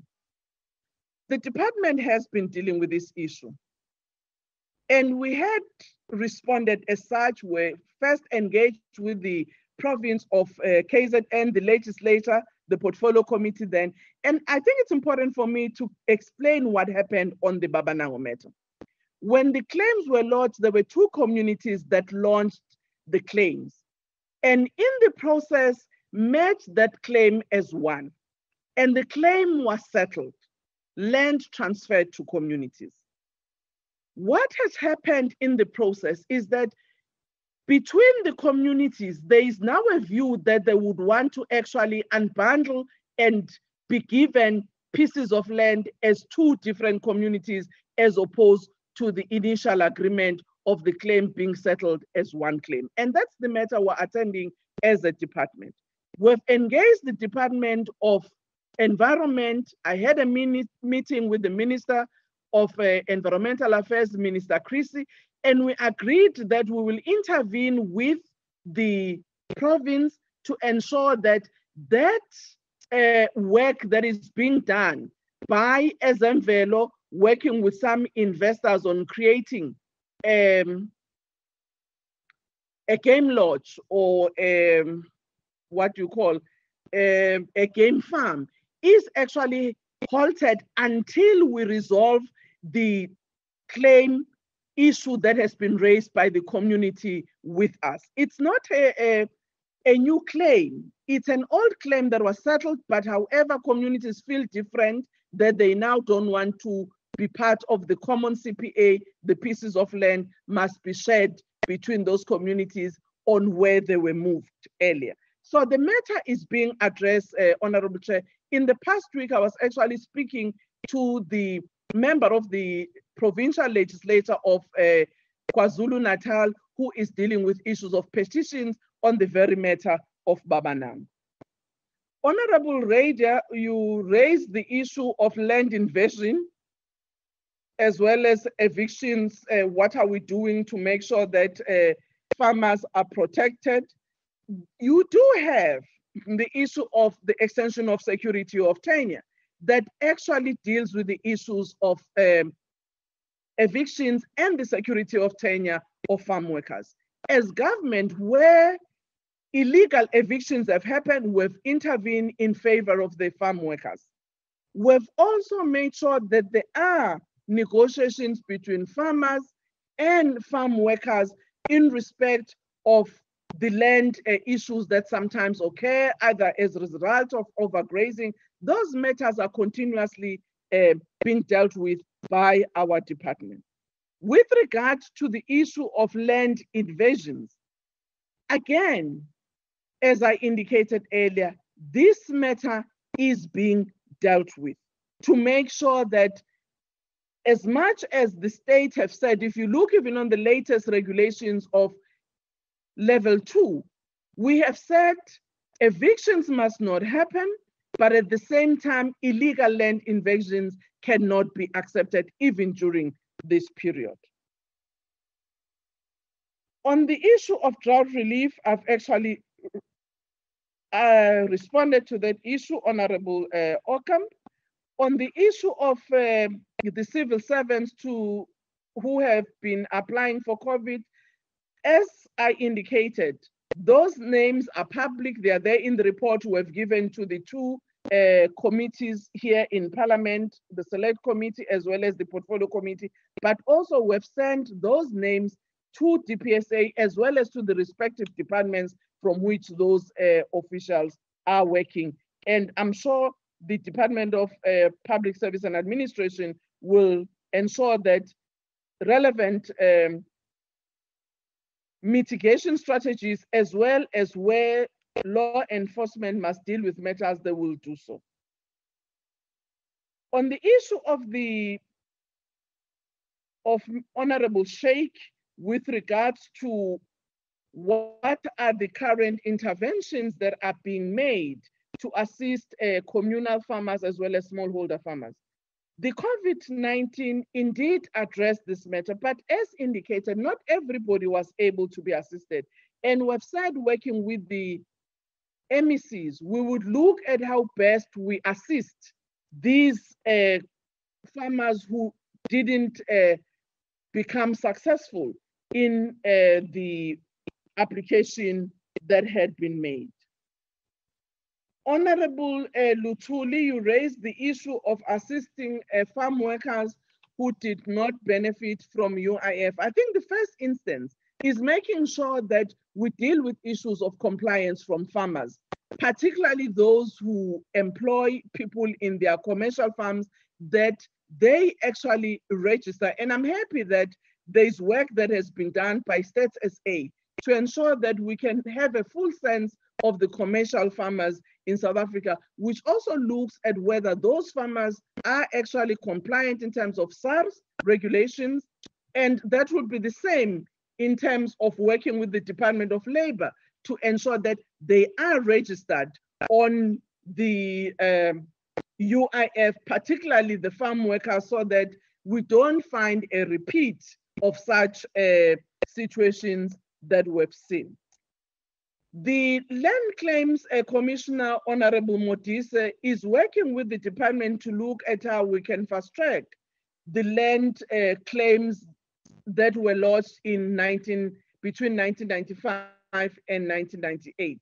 And the work that they've been doing with Project Kuyasa intends to actually improve the business process on the settlement of land claims. On the issue of human settlement and land release, I have actually addressed that.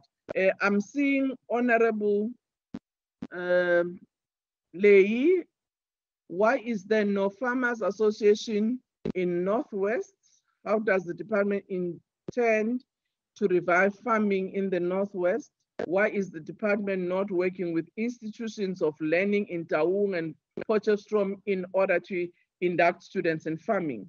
The department is working, Honorable Lay, with Potchefstroom and Taung, and I'm sure Honorable Mohono, if she's here in the platform, she would actually deal with that matter on the training that is being undertaken to support farmers in the Northwest using those agricultural colleges as well as the University of Potchefstroom. The farmers organization, there are farmers association in the Northwest, but they choose which farmers association they belong to. Some of them belong to the African Farmers Association, others belong to the National African Farmers Association, others are part of Agri-SA, and others are part of FUSA, for instance. So, and I'm not sure whether there might be a specific issue that relates to Farmers Association, but reading the question, there are Farmers Association in the Northwest. As I've indicated, all of these 4 farmers organization members, farmers choose on their own which Farmers Association they want to belong to based on what that association intention as well as their constitution and what they seek to achieve. The department, how does the department intend to revive farming in the Northwest? I hope actually MEC Despo would respond in detail.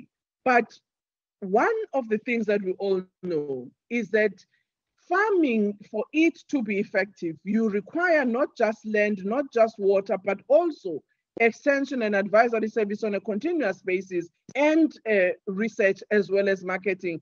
All of these are issues that in the provinces, our MEC are engaged with, working with farmers to support them to actually improve their farming systems. Honorable Chair, some of the matters are in detail. I will actually table the answer by the end of this week to ensure that we give fuller record for the members on the questions that they've asked, because some of them were actually more specific on particular areas, and I may not seated here have the detailed response on those. So we will try and make sure that we answer and respond back to members. Thank you very much. Thank you very much, Honorable Minister. We really appreciate the comprehensive way in which you have responded to almost all the questions, and we take it that there is really specific issues that need specific answers, and it's not necessarily what we have invited you for. And we appreciate the fact that you are prepared and willing to actually respond to that in writing. With that, we have come to the end of the first session, and we really want to appreciate everyone that participated in this first session. It was really constructive, and we will now give over to the House Chair, Honorable Nyambi, to continue with the session where provinces will actually add on, particularly with regards to the responses in the times of the pandemic in the agricultural sector. Thank you very much, Honorable Minister. We appreciate it. Some of us, about 5 or 6 of us, will be for the next hour attending the funeral, but all of the members will still be available, including the chairperson of the NCOP. Over to you, Honorable Nyambi. Thank you very much. Thank you, Deputy Chairperson. Greetings, Minister, Deputy Minister, special delegates, MECs, colleagues. It's always an honor to come together like this as the August House called NCOP to reflect about challenges facing our country. Without much ado, I will take this opportunity and welcome all the relevant MECs that will be giving the provincial plans to mitigate the impact of COVID-19 pandemic in agriculture, land reform, and rural development. Of course, Minister has given us a picture of the situation in our country. Honorable MECs, you are allocated a maximum of 8 minutes. That's maximum. Not anything more than that. I'll be calling them in an alphabetical order. The first one will be Honorable MEC Meth from Eastern Cape. Honorable Meth. Chair, Honorable House Chair, on a point of order. Honorable Makause. On a point of order, House Chair. Before let me take the point. Before the Deputy Chairperson of the House gave over to you, he did not ask if any of the members still have a follow-up or if we still need a second bite of this session. I think it's much proper for you to just go through that process. If ever there's a second bite, or are there any other follow-up questions relating to this session? Thank you. Honorable Makause, you are raising a valid point. The unfortunate part is that I'm not dealing with the first session. I'm dealing with the second session. So when she was concluding, she was very clear that we're getting to the second session.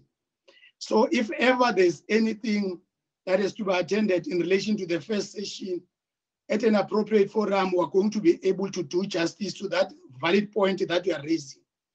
Let's deal with the second session and allow MEC Meth from the Eastern Cape to give us the situation of Eastern Cape. House Chairperson. Before that, House Chairperson, this is exactly why at the beginning of the first session, we raised an issue of provinces being given an opportunity to come here and just have a bite. That is not a plan. That is not going to be an outline plan of provinces. It's just to come here and have a talk shop and actually stealing of our time as members of the National Council of Provinces to engage with ministers and deputy ministers on this platform. And that is totally incorrect, House Chairperson. Honorable members, we are the house that represents the interest of provinces.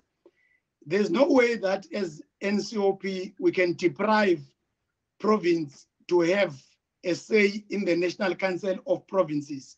And that issue that we are raising, it was canvassed at the beginning. I was listening and a ruling was made, and Honorable Mohai and yourself, you were clarified. So let's allow Eastern Cape to take us through. Chairperson, Honorable point of order. I'm not talking. No, you must take a point of order. It's according to the rules.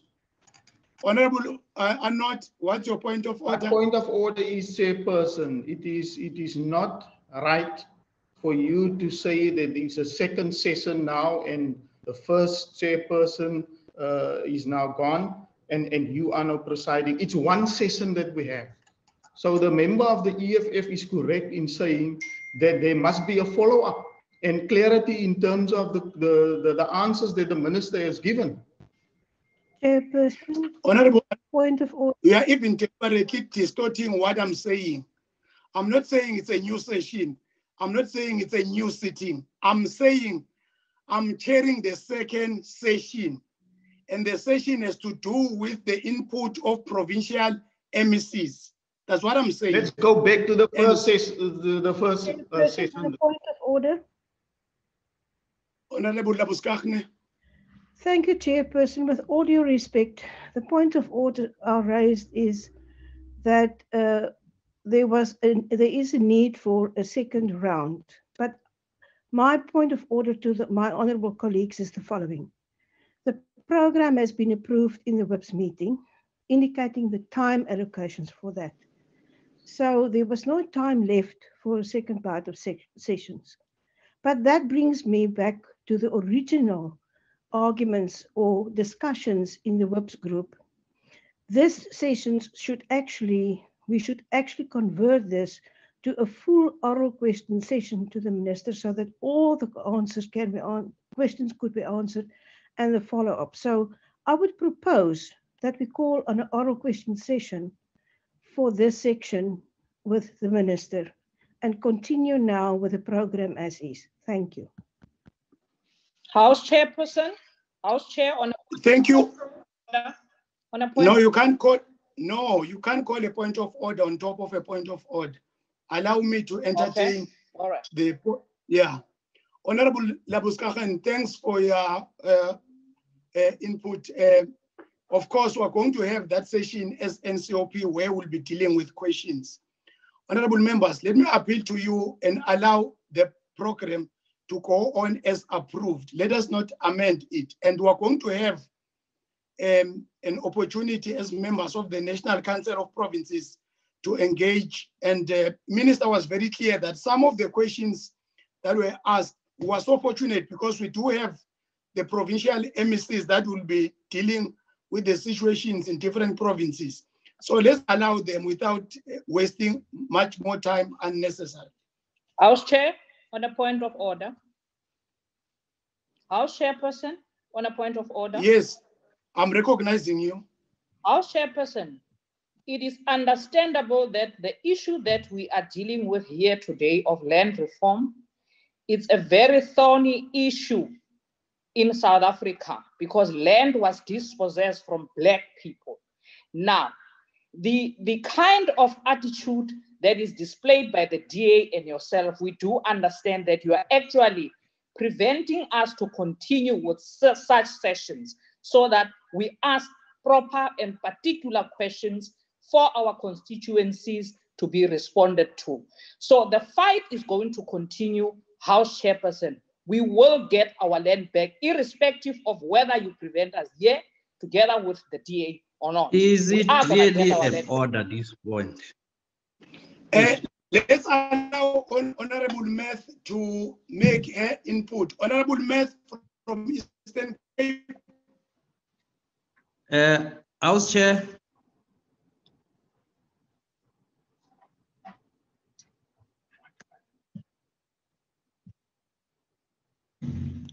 Honorable Chief Whip.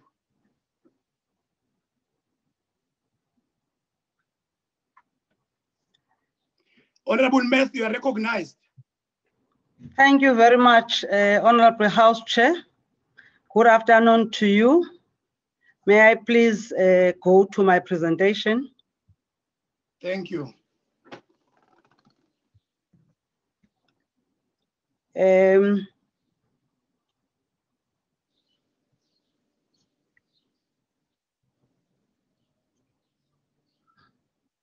Sorry, Honorable House Chair, there is something blocking my 8 minutes screen. is your maximum time.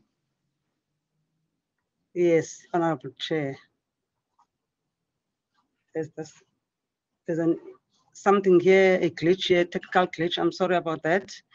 Allow me, Honorable Chair, to greet you, Honorable Chairperson, and the Honorable Chairperson of the NCOP, the Honorable Deputy Chairperson, Honorable Minister of Agriculture, Land Reform and Rural Development, Honorable Deputy Ministers, Honorable House Chairperson, Committees and Oversight, Honorable House Chairperson, Members, Support and International Relations, Honorable Members, Honorable MECs responsible for Agriculture and Rural Development from other provinces, the President of SALGA, special delegates, good afternoon.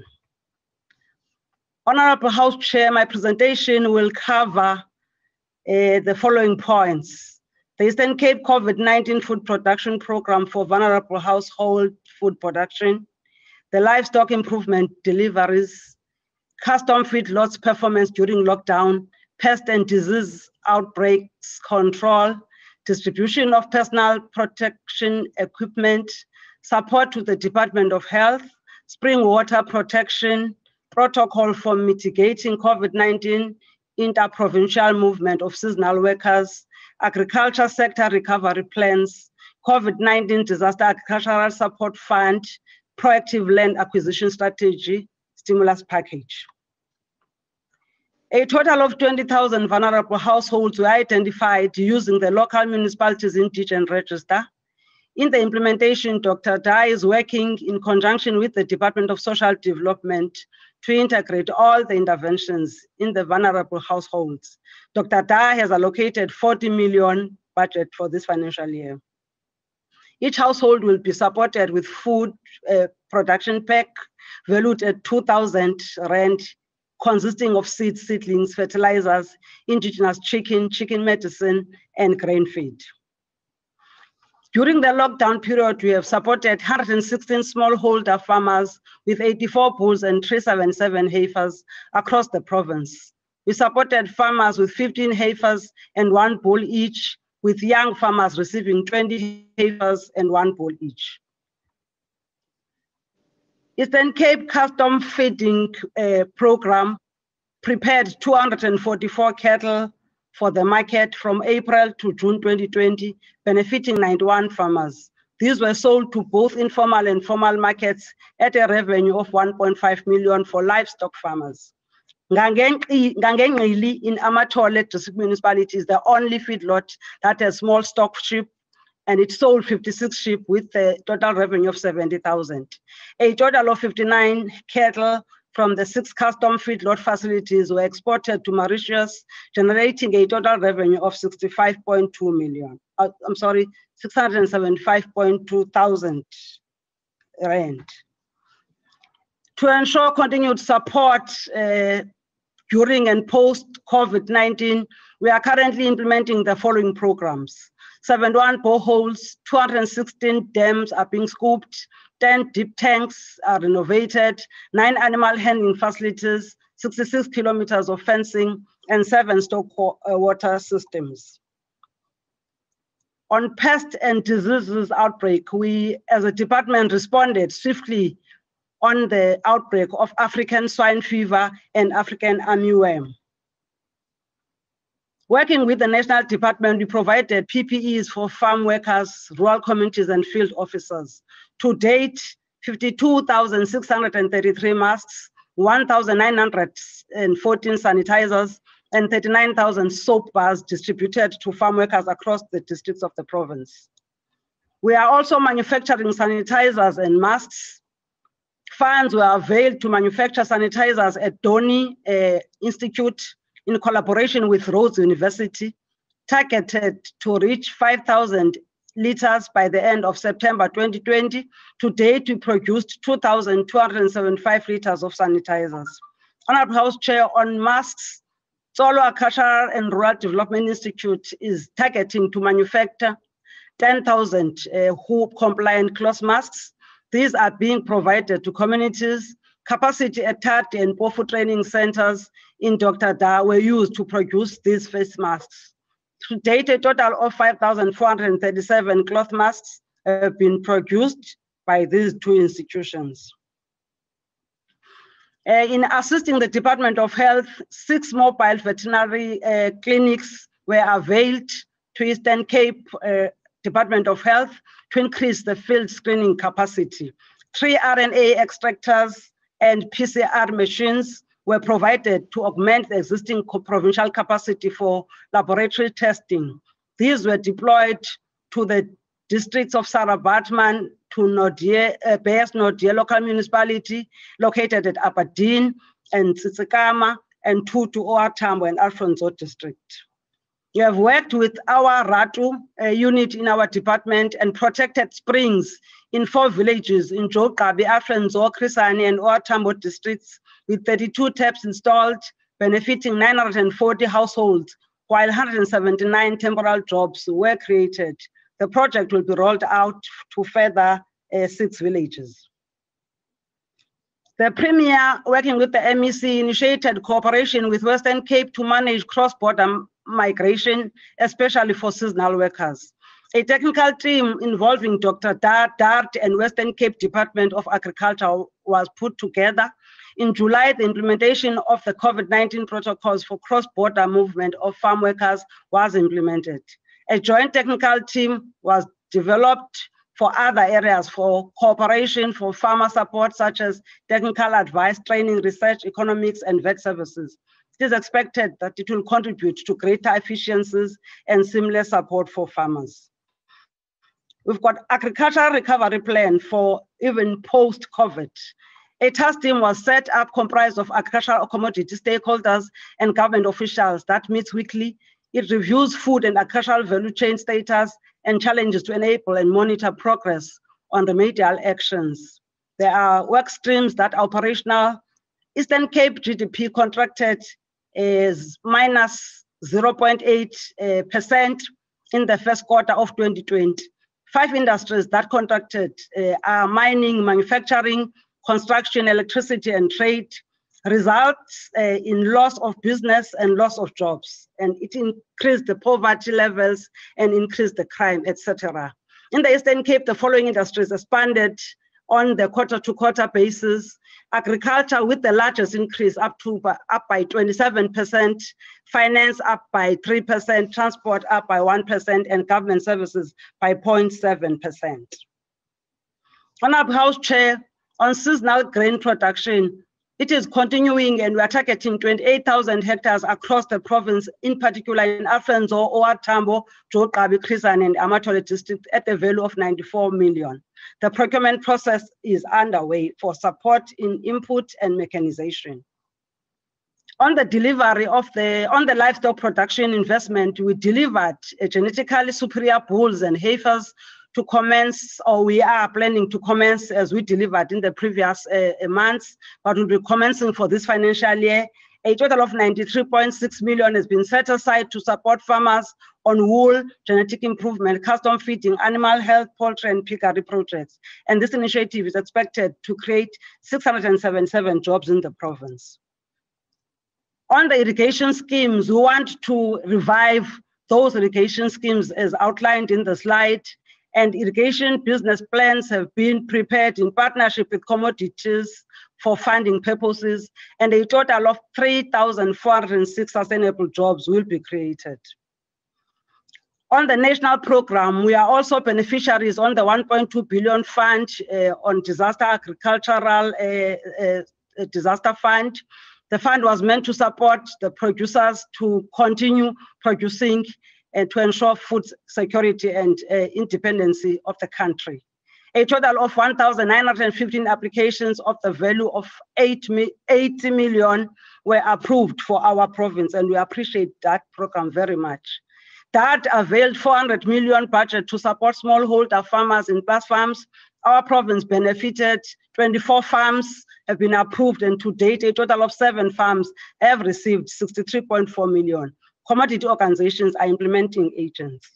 In conclusion, Honorable House Chair, the department is on track to implement the above COVID-19 plans and programs to mitigate the impact of the pandemic in agriculture and rural development. Support is constantly provided to farmers through extension and advisory services to access these interventions and ensure their success once awarded. Procurement is monitored and fast-tracked to ensure that implementation in the next planting season is not missed. Thank you very much, Honorable House Chair.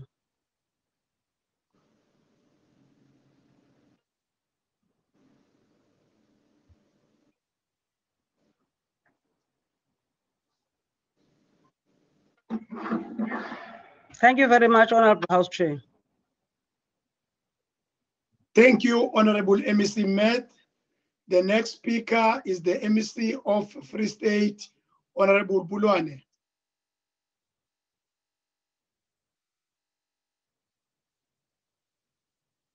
Honorable Bulwane from Free State.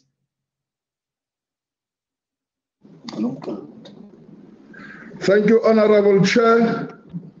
Let me take this opportunity, Honorable Chair, the Chair of the NCOP, the Deputy Chair, the Minister, Deputy Ministers, MSCs of our provinces, Honorable Chair of the NCOP, the President of SALGA, the Secretary, the support staff,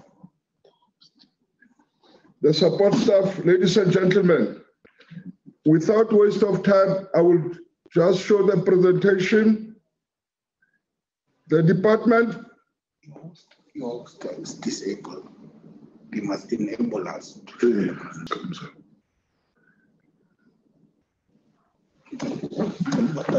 Hosting. There's a screen, 8 minutes. Jefferson, what is happening? What is happening? Your 8 minutes. I'm waiting for the host to accept my presentation, Chair. The person, where is this member sitting? The host must accept my presentation. It's going to be accepted. You can continue in the meantime because you do. It's not good for the Free State, really. Okay. The department is complying with regulation linked to the Disaster Management Act, and that only 1/3 of the officials.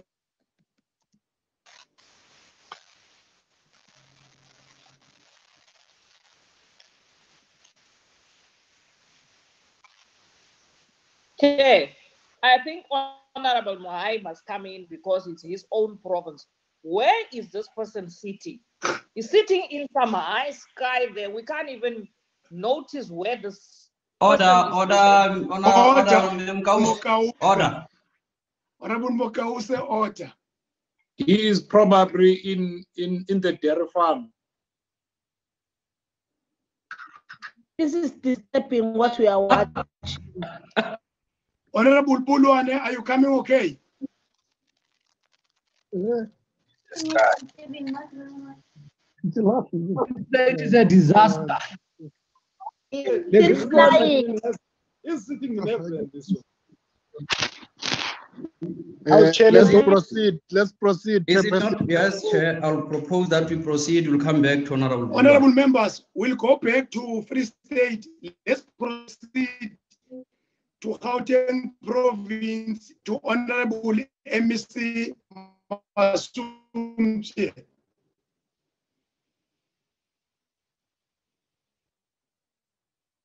Yes. Allocation was decreased by 5.8%, equal to equitable shares allocation. Okay, this is Free State. Continue. You can continue. The department has received a budget allocation of 712 million. And then I can't go to that because of the time. Overall decrease to the department's fiscal allocation is 2.1% for 2021 financial year compared to the adjusted allocation of 2019-2020.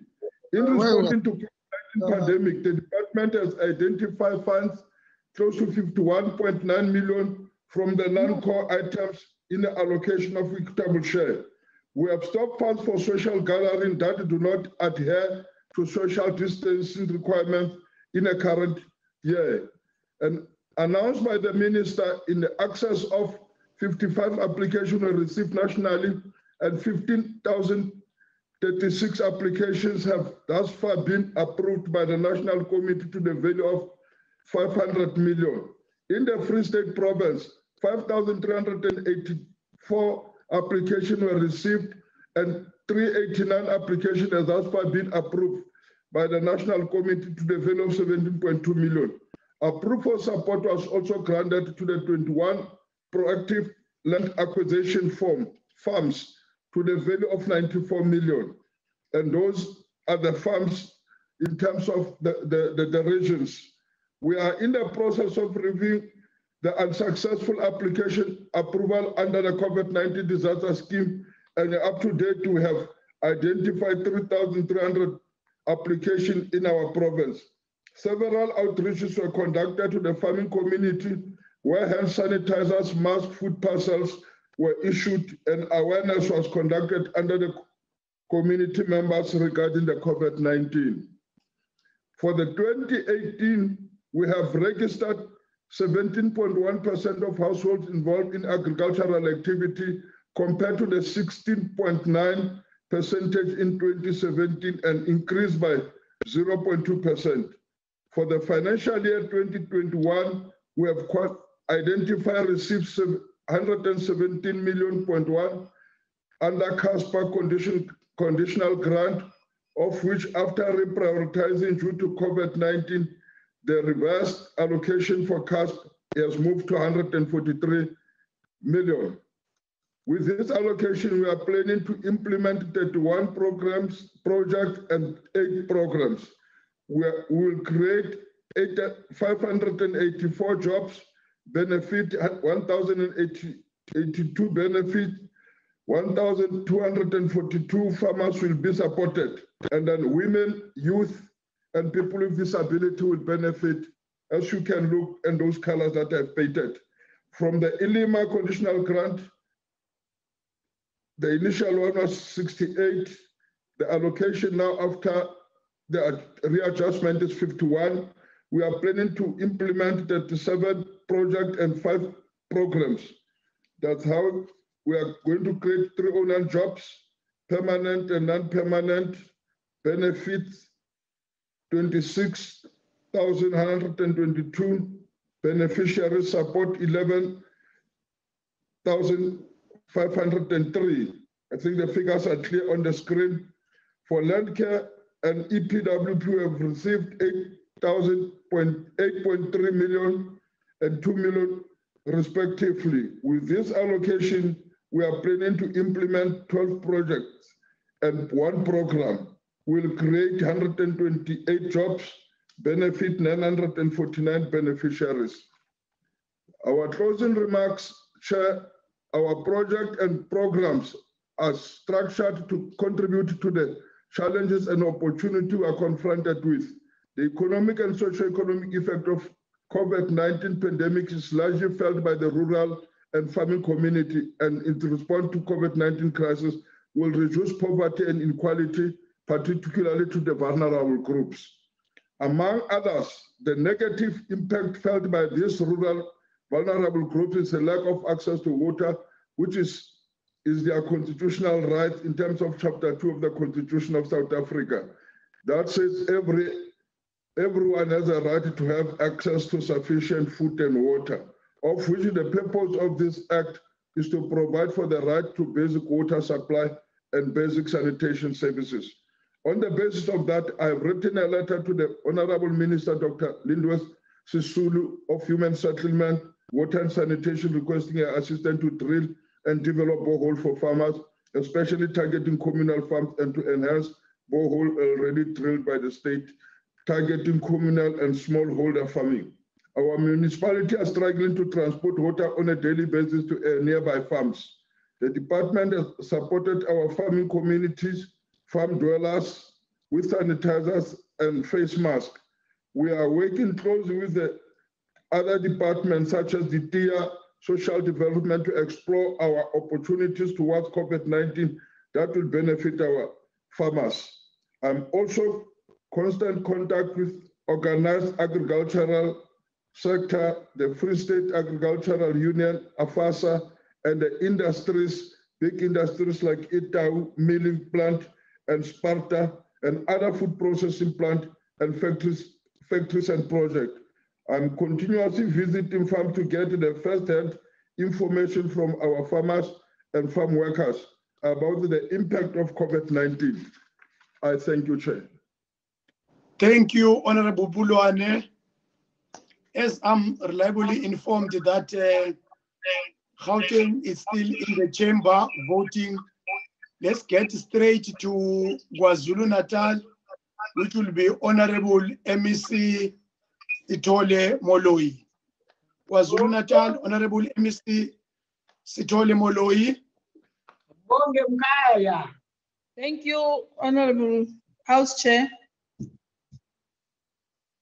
Greetings to the chairperson of the NCOP, Honorable Masondo, Deputy Chair, Chief Whip of the NCOP, Minister of Agriculture, Land Reform and Rural Development and her deputies, Chairperson and members of the Portfolio Committee, members of the Provincial Executive Councils, special delegates, President of SALGA, honorable members present.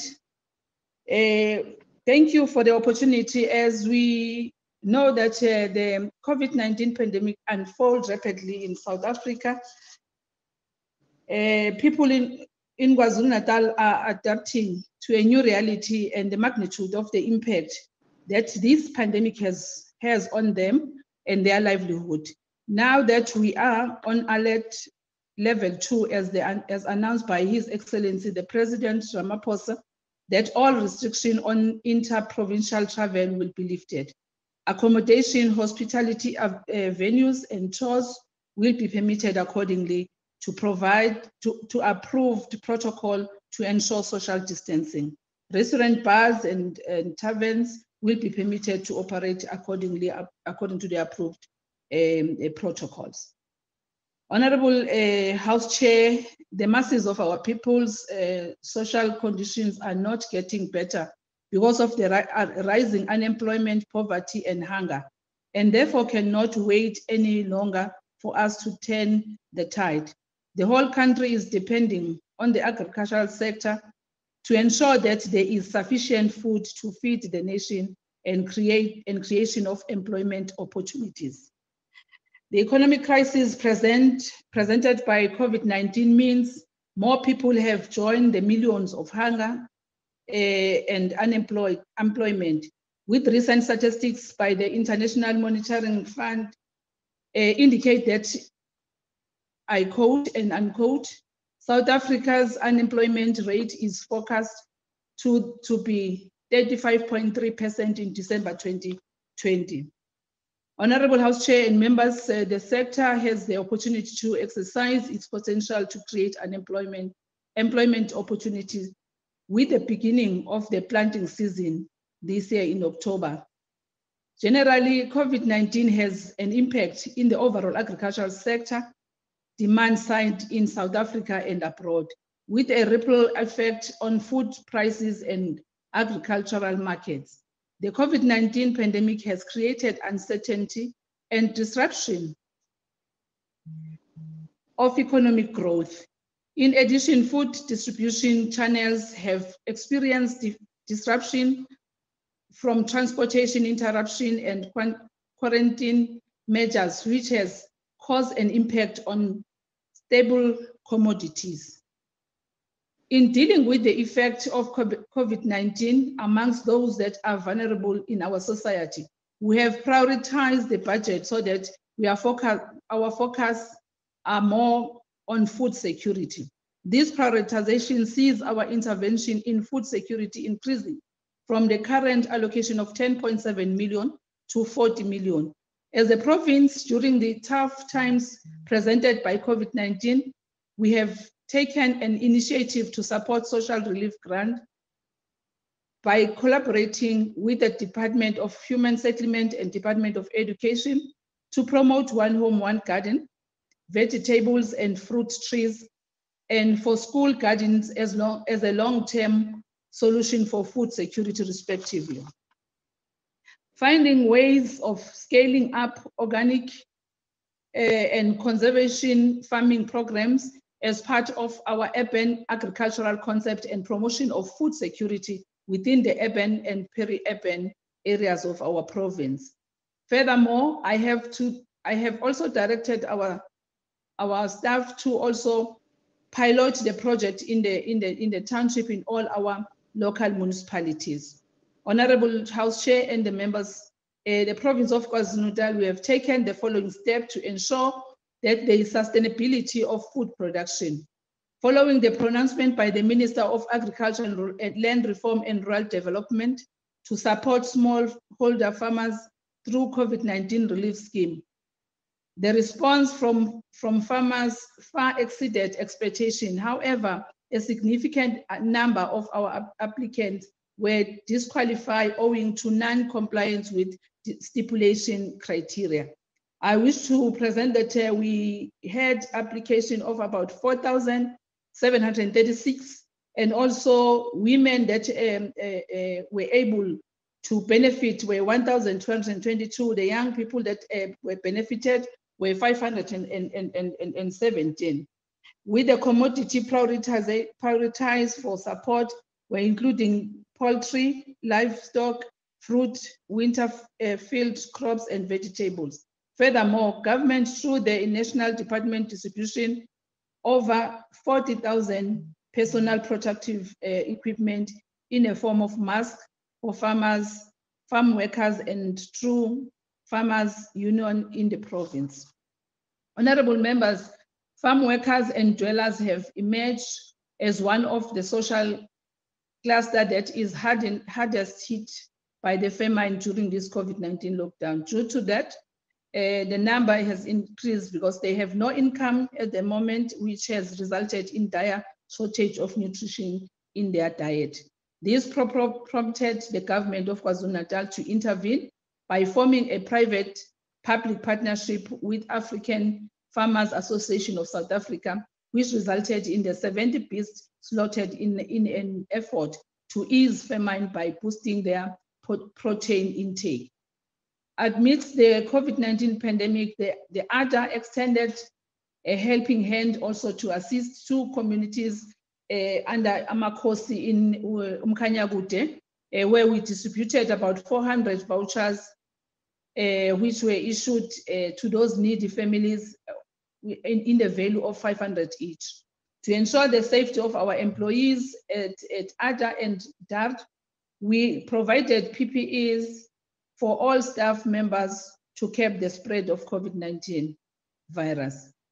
Honorable House Chair and members, I'm glad to report that also we have, during the lockdown period, our laboratory was also utilized to produce the sanitizers, as we are normally doing when we are doing work with the veterinary section of our department, when we assist with the help, the injection or the cap of rabies and other diseases that befall our animals.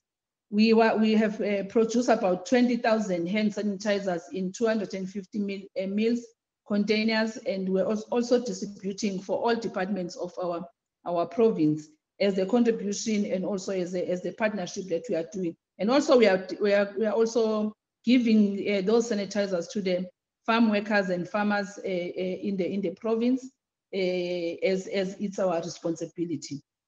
Honorable House members, Chair and members, our department was also indicted with the request for traditional healers and herbalists for us to test the medical and nutritional protein properties of the indigenous plants. We have since established a program called Mazibuye Masisweni, which applies modern scientific tools to enhance indigenous knowledge and preserve our heritage. The Premier of KwaZulu-Natal unveiled a new departmental mission to reposition the analytic laboratory as a center of excellence and innovation, where indigenous traditional healing methods and African medicine that is offered as a possible solution to many opportunistic disease can be tested.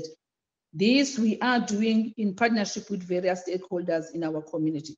The department also is in the drive to revive indigenous knowledge through the propagation of plants that grows in our natural environments and have been serving humankind as a food and medicine in all cultures for generations. I believe that the question that was asked by honorable member, I tried to respond to it, but I must be specific on it to say that in the application of the relief, we received 4,736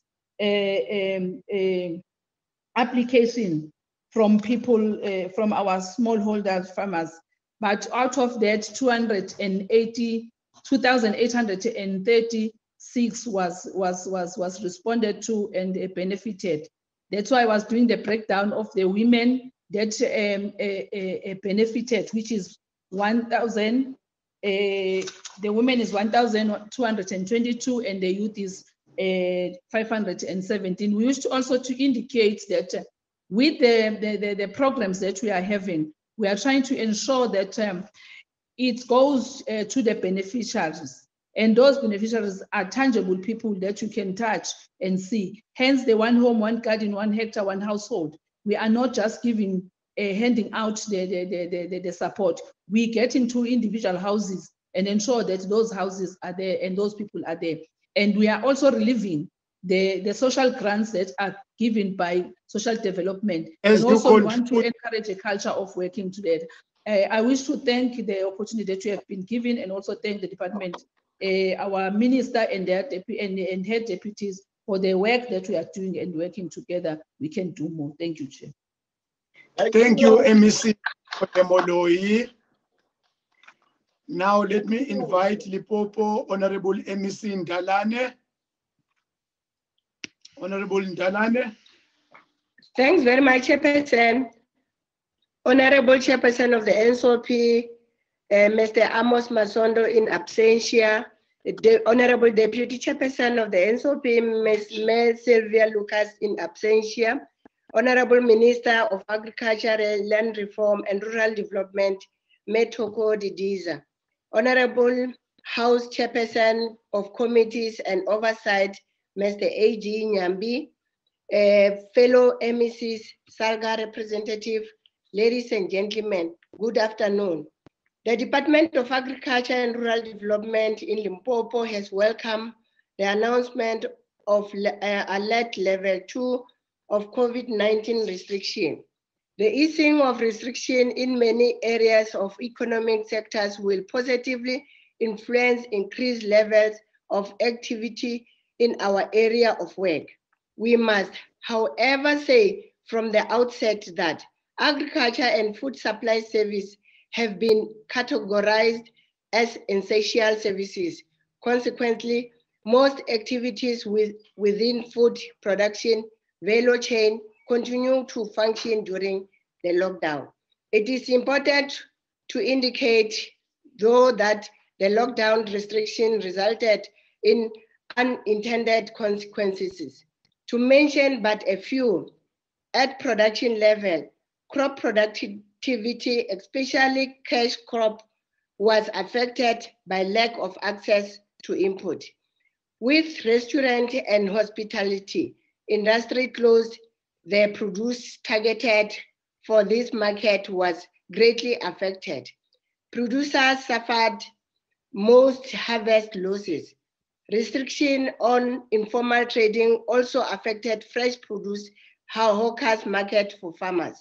Challenges in securing alternative markets saw perishable produce losing shelf life and going into waste. Restriction on the livestock auction during early stage of the lockdown saw farmers struggling to get expected sales. In agro-logistics, restriction in inter-provincial movement of trucks affected transportation of produce to market. Honorable Chairperson, in mitigation, the impact, the province welcomed the 1.2 billion COVID-19 Agricultural Disaster Support Fund to support smallholders and communal farmers from the National Department of Agriculture, Land Reform, and Rural Development. We mobilize our farmers to apply. As a result, Limpopo registered 7,066 applications.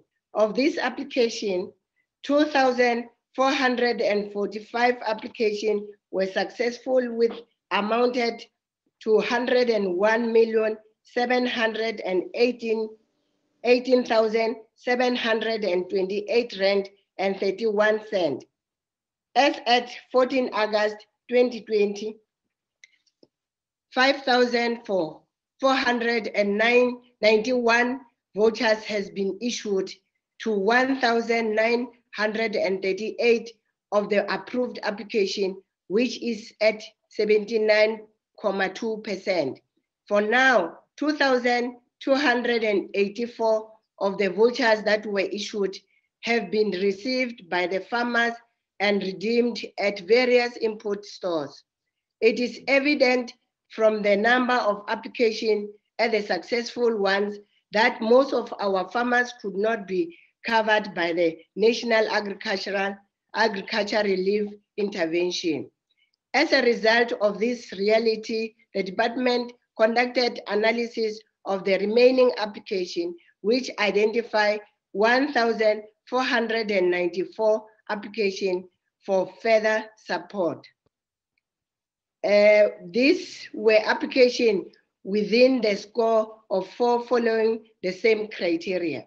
An amount of 57.5 million received from the adjustment budget was used to support these farmers on the same production input as outlined in various commodities. Honorable Chairperson, the department has further planned to assist farmers and households to recover from the impact of COVID-19 in the 2020-2021 annual performance plan. We plan to support 5,300 households on various food security initiatives, 11,128 producers on various inputs, and mechanization services support to plow 7,200 hectares for food production. We are hopeful that these mitigation factors will help our farmers and households to recover from the devastating impact imposed by COVID-19 restriction. We applaud our farmers and farm workers who work throughout restriction in order to ensure that food security is realized. At no stage we have been threatened by the shortage of food during the lockdown period.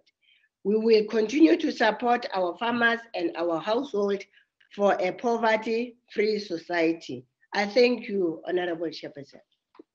Thank you, Honorable Emerson Dalane. I can confirm that the chairperson of the House is with us. It's only the deputy chair that went to attend the funeral.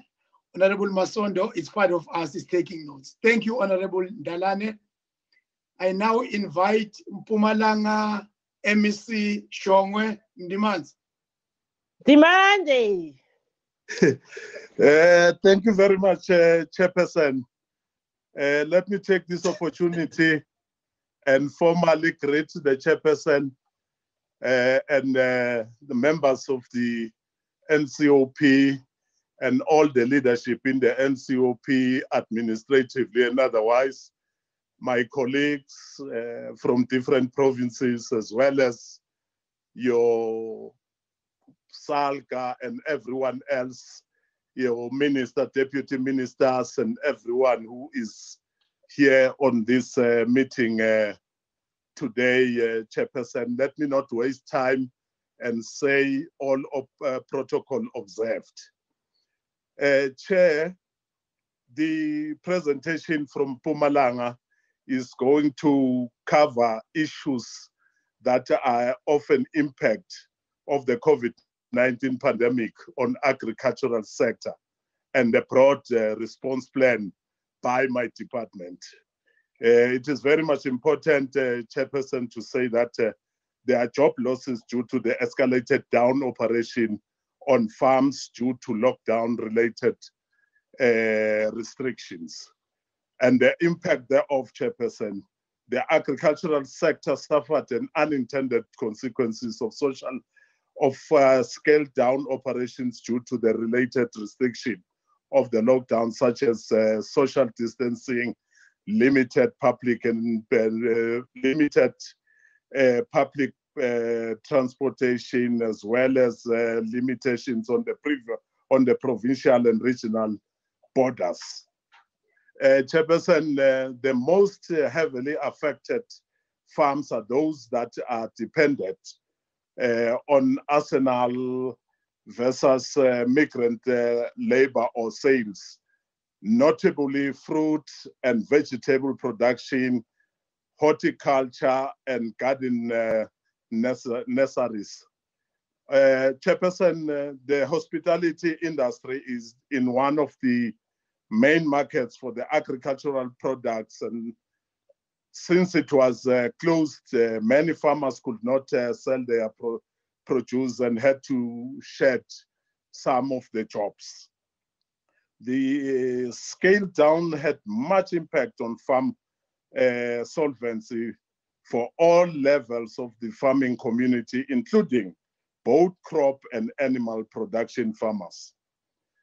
The broad plan, Chairperson, is that the department will in both the short and long-term focus on assisting farmers to increase their production levels, in particular by doing the following: upscale and broaden the implementation of the Zonda Indlala program, which in short we call it ZIP, that ensures that every household plants some kind of a fruit or a nut or a tree, for that matter, Chairperson. This is one of the innovation programs that the Mpumalanga agricultural sector devised to respond to increase in food security and directly and indirectly improve on the carbon front print. Through this program, many more households will actively take part in the value chain processes like fruit drying and jamming, drying, and mango archer processing. The upscale, we are going to upscale the production of grains from 12,000 hectares to 35,000 hectares per year. This will be made possible through collaboration with Commodity Association, increased mechanism farmers, and introduction of seed multiplication initiatives, which will assist to avail more seeds to farmers to cover more land. Honorable Chairperson and members, the focus on increasing vegetable production level at an emerging compensate for the increase and shortage of such at local retail markets For the short term, the department has planned on providing 6 vegetable projects with a support of farm infrastructure and production inputs. The support will include, in particular, provision of boreholes, fencing, drip irrigation, and vegetable tunnels. Produce from and these projects will also form part on the government-based support school nutrition program, Chairperson. The government, which we are leading in the Mpumalanga, is going to contribute in increasing access to affordability and quality of fresh produce to the schools as well. Chairperson and members, the department will resume the NSF-funded learnerships where 420 young farmers will benefit from the training as well as a stipend.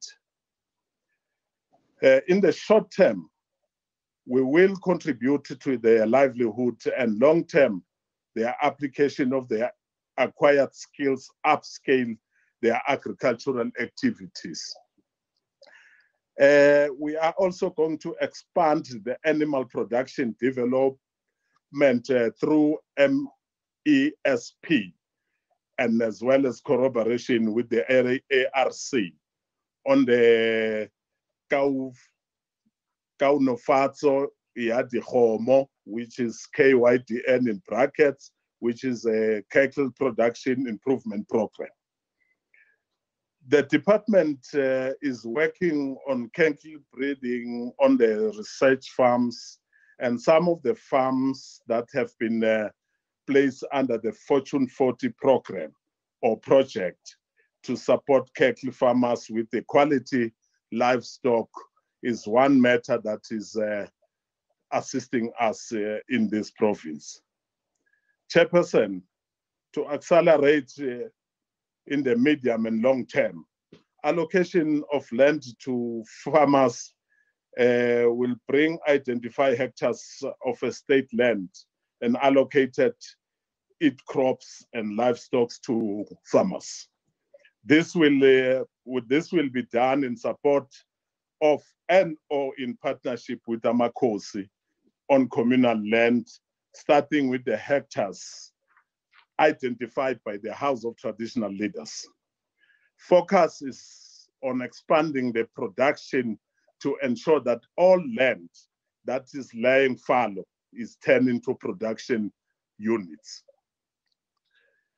The impact thereof, since the COVID-19 lockdown went into effect on the 26th of March, the range of products available to households for purchase was restricted to certain defined essential goods and services. Many of our households found themselves unable to access the range of basic foods essentials, as these were either in short supply or every expensive commodities that are displayed in their different areas. The department was, and has during this period, been part of the essential institution used to directly combat the effect of this pandemic on our communities, and in particular, the marginalized communities. As part of the key strategy by the province to respond to the impact, the department was, and the department was provided with additional funding for COVID-19 of about 32 million to purchase and distribute food parcels guided by the Department of Social Development in the province.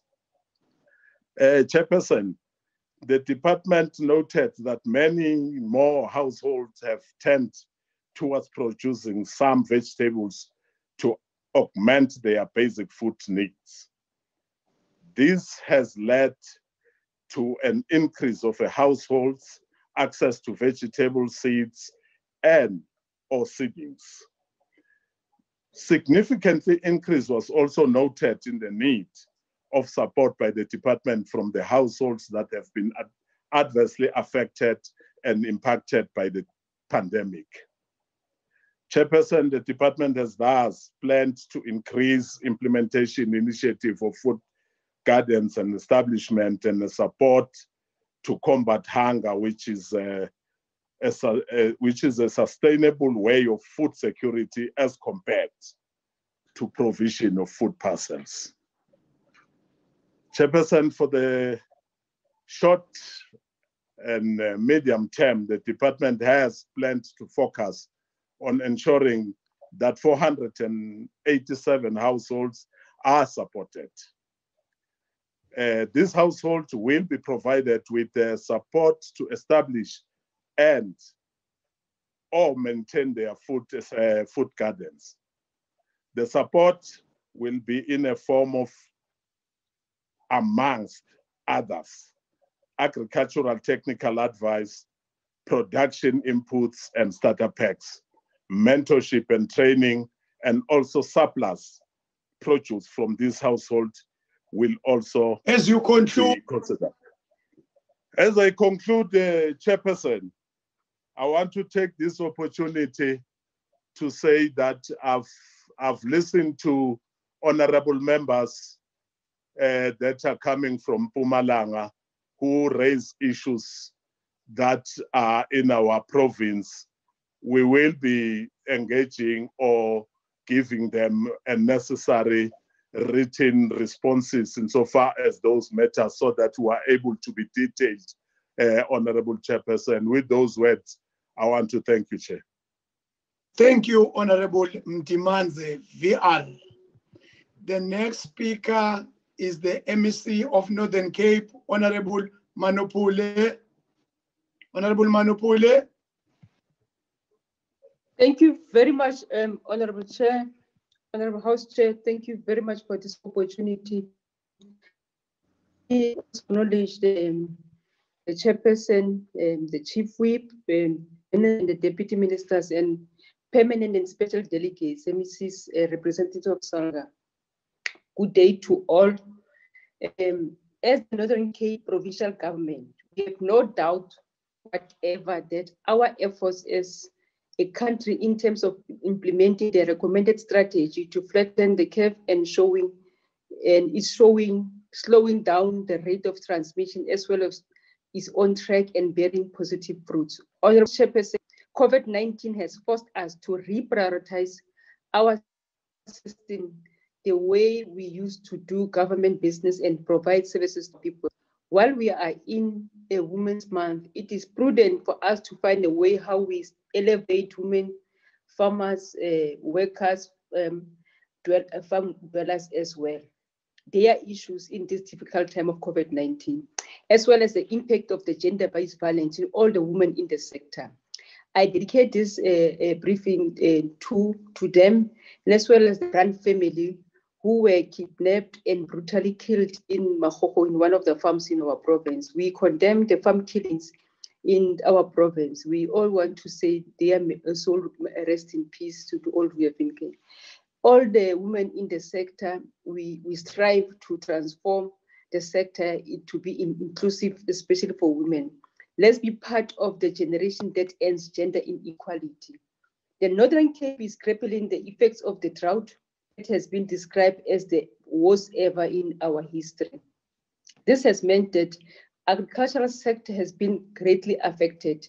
The agricultural sector and the farming in particular is very, in its very nature, is a risky. The decision that they are taking on the regular basis cannot be predicted to be 100% certain.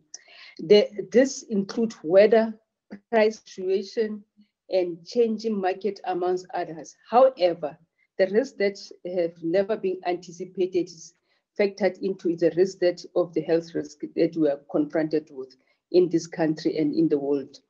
The impact of COVID-19 pandemic in our province has already in the already struggling food insecurity, joblessness, unemployment, which has also has meant to some of our farmers have to be able to have not access to international market due to lockdown restriction. Crop and life performance depends on biological processing that we are affected by the weather, the pests and the diseases. The low rainfall or drought may lead to low yields. Hail or heavy rains could damage, even wipe our crops in other instances. Health pandemics has shown that as an exogenous factor, it has affected our sector greatly. When coming to agricultural production, Northern Cape is characterized by very diverse agricultural sector with two distinct branches, which is an extensive livestock production and intensive crop production under irrigation. The risk management that we have to employ in our province. The mitigation strategy implemented to date is trying to mitigate the risk posed by the COVID-19, include the national department, which was set aside 1.2 billion. The COVID relief disaster that was targeted for smallholder and commercial farmers to support for food security initiative. About 857 applications from the province were received, and then 1,427 applications were approved to offer assistance to farmers with production inputs and support production in our country with a value of 46 million. The commodities which were identified to support this our support smallholder farmers are poultry, vegetables, fruits, and livestock. Those are the crops commodities that were identified in our province. Out of this application that were approved of 1,427, which are approved, about 240 were women, 140 were youth, 19 were people with disability, and then 1,028 were men. That's a breakdown of those who are the applicant of the COVID relief.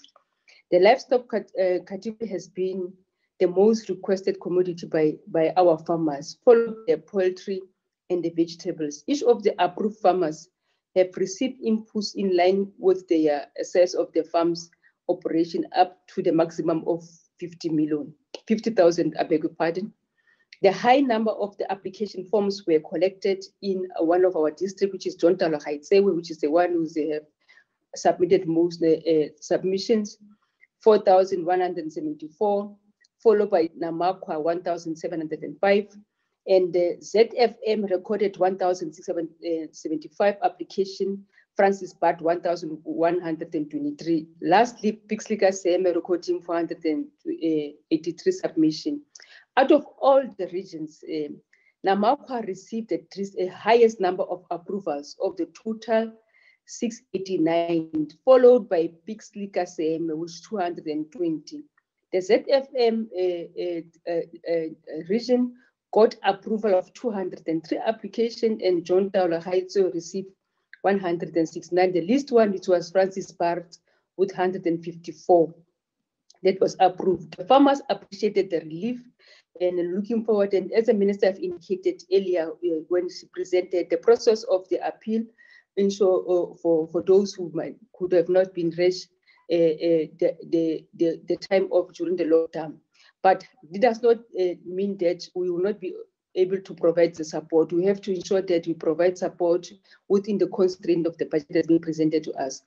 Honorable House Chairperson further noted more the department personnel as part of the technical response team to provide technical assistance for COVID-19 intervention in all the districts. Technical assistance was also provided in existing projects, construction, and continuing for some of the projects. Several meetings were conducted in discussion with the private sector. Those discussions are still underway by trying to explore ways of processing and transporting food for animals to our farmers.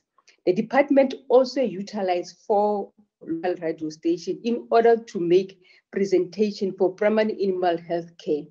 to our local farming community in a form of continuous support that we are providing to them. With regards to the provision of the PPEs, we distributed PPEs to the farm workers to all 5 districts. I'll just give the total that was distributed is 40,450 masks, and then 30,456 soaps for all our farm workers in our district, as well as our workers in our district office and the provincial office. We still will continue with the program of distributing masks and soaps to the farm worker program that we're continuing. A mitigation strategy that we are going to employ in our province, department will train and capacitate more farmers on financial and marketing issues, and intensify the production of the irrigation and adoption of the technologies, capacitate smallholder sector through targeted support of the extension and advisory services, increase export markets access opportunities to them while we prepare for the time that the borders will be open, and expand production area whenever there is a room for expansion, encourage consumption of the local produce, and improve the image of the sector by attracting young people. In our province, we have aging farmers. About 80% are older people.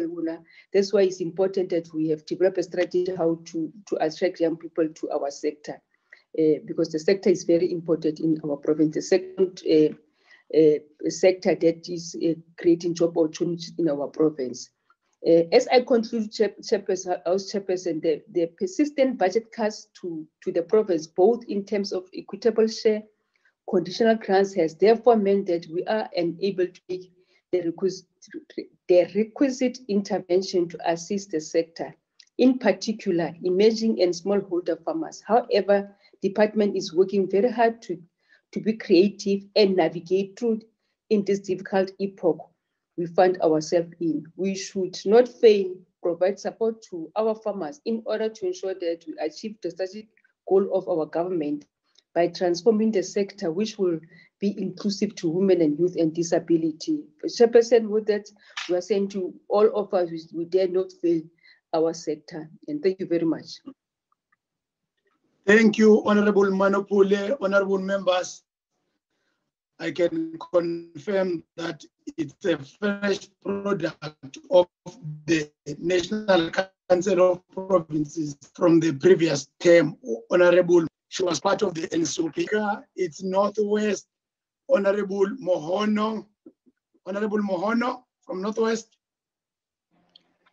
Thank you very much, House Chair, Chairperson of the NCOP, the Deputy Chairperson of the NCOP, the Chief Whip, members of the NCOP, Honorable Minister, Honorable Deputy Minister, my colleagues from different provinces, and Honorable member that I would have forgotten, the President of SALGA, Special Delegate to NCOP. Chair, thank you very much for the opportunity availed to us as a province. Northwest as a province, on the announcement of the arrival of COVID-19, it finds Northwest struggling with the statistic from Stat SA that in the Northwest, over 1 million people are living below the poverty line. And the department had to see to it that they come up with measures that will assist in ensuring how best do we reduce our people living below poverty line. As a result, hence, we then started saying we should do things differently.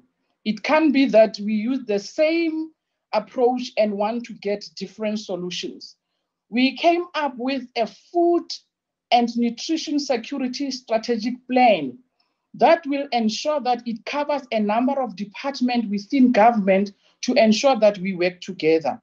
You would know that the Department of Social Development is the one responsible mostly for food parcel and identifying indigent family. We work with it. One of the questions that was raised earlier is that as government of the Northwest, what are we doing to work with the farmers? And also, are we working with school? Yes. As the government of the Northwest, we are strongly working with farmers in the province. That is why during COVID-19, it was easy to work. Even during the COVID-19 intervention, it was easy to reach our farmers because we even have a WhatsApp group of farmers and the department, so that when there are issues faced by the farmers, we easily pick it up on the WhatsApp group and we are able to attend to it. As the province of the Northwest chair, we strongly condemn the killing of the farmers and the brutality on farm workers. During the early months of COVID-19, I received consistent calls where some farm workers were refusing workers to go and access their medication in the clinics. And I condemn that strongly, working with the Department of Labor to ensure that our farm workers are not suffocating in those farms. So it hasn't been an easy task, but we managed working together with other departments in ensuring that we assist our farmers and our farm workers. Drought didn't spare the Northwest as a province. We were also hit-hearted as the Northwest in terms of drought, and we then applied to COCTA to assist the province. We have since get 8 million that we'll be using for drought in one of our municipalities, because most of our animals there is no water. We'll be using that money for boreholes. The process is underway in ensuring that in no time we are able to ensure that the farmers in that part of the province are able to access water as farmers. They don't have to struggle and their cattle ended up dying. Chair, Northwest is divided into 4 districts, and every district have got its specialization. Among other things, why we want to do things differently. We don't want a Northwest to be a general dealer where we don't have our focus commodities. We want the province to have its focus commodities. You can have other commodities, but we want focus commodities of the Northwest that you know when you want this, you get it from the Northwest. So every district have got its own specialization. Your Bujanala, that's where you get your horticulture and poultry mostly, and a bit of other commodities that you'll find there. When you go to Dr. Kenneth Kaunda, mostly you'll get piggery and poultry. Yes, other commodities are there, horticulture there and there. When you go to Ngaga Mulema, is the maize triangle. That's where you get a lot of maize and your sunflower.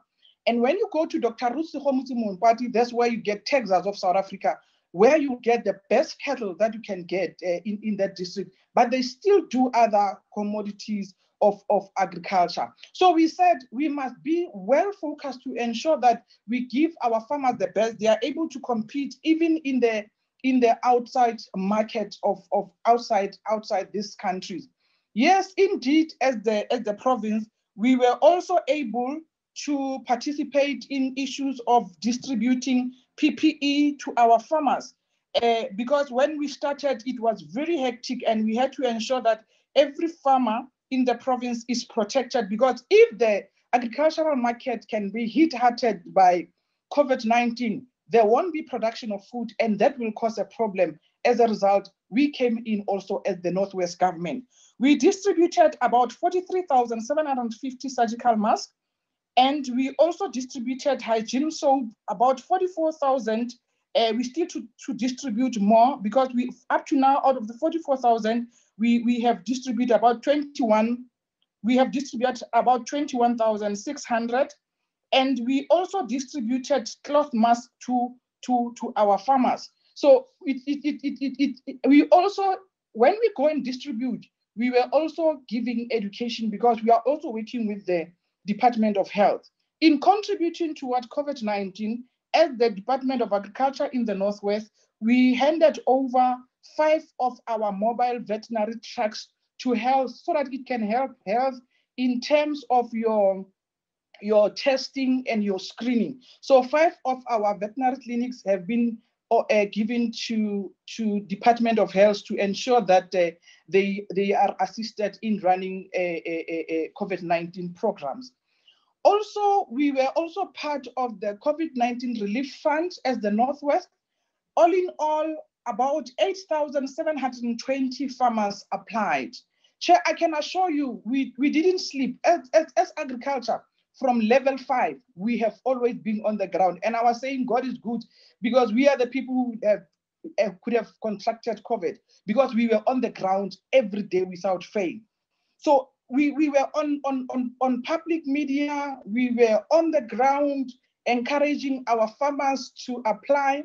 Traditional leaders were handy in ensuring that where there's a need for a letter from a traditional authority in terms of lease of the land, they were available at all times.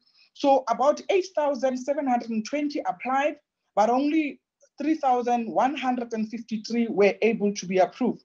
But the sad story is that, Chair, the minister raised the matter. From the Northwest, we picked about 83 public servants who applied and they were approved. But we since have made sure that after we verify them with the system, none of them was offered any voucher because those vouchers must go back to the farmers. And in minusing the 83,000, we were left with 2,900 farmers plus to ensure that they access the COVID-19 relief fund. Chair, I can assure you that I'm pleased up to this far on what the fund is doing because I visited these farmers. Yesterday, I was in one project in Orkney, Kanana. These are some of the women that were assisted by this. I was impressed with the work they are doing on the ground. They are producing, they've got market, and they appreciated a lot the support that they got from government. Like I said, Chair, that we came up with the food and nutrition security strategy plan on how do we mitigate the impact of poverty that we find ourselves in as a province. We then came up with food security teams in each and every district of the province. In the Northwest, we've got 2 colleges of agriculture, top notch. And I can assure you, Chair, the learners we are producing in our college, they are immediately absorbed by the market. On top of that, we have our research farms as a province. We've got about 5. One of the research farms is in Mafikeng called Kora. What we are doing in that farm is to massify the production of food security package. Our food security package is the one that's trying to sustain the life of the people. Social development will come in, give people food parcels. It's not sustainable. But as agriculture— As you conclude, MEC. I've got a lot to give. 8 minutes is too little. I know. So as I conclude, Chair, our food security package include our goats, people giving goats, giving layer chickens, giving broiler, indigenous chicken, but all these things we are doing them from our farm to mitigate even the cost within because government have got no money, but the little that we have, we must ensure that we massify it and help our community. Chair, there's a lot that I want to share. There's a lot that we are doing, but I can assure you that agriculture is working. And schools that are offering agriculture in the province, we are working with them because we are recruiting from them into our colleges. Our farmers, we are working together every day without fail. And they know, they have my number. They call me anytime of the day. Thank you very much for the opportunity, Chair.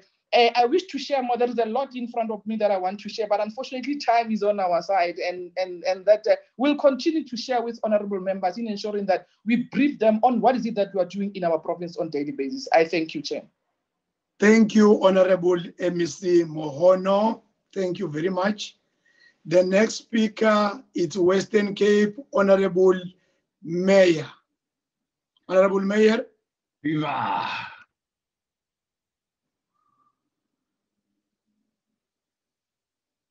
Chair, can you see the presentation?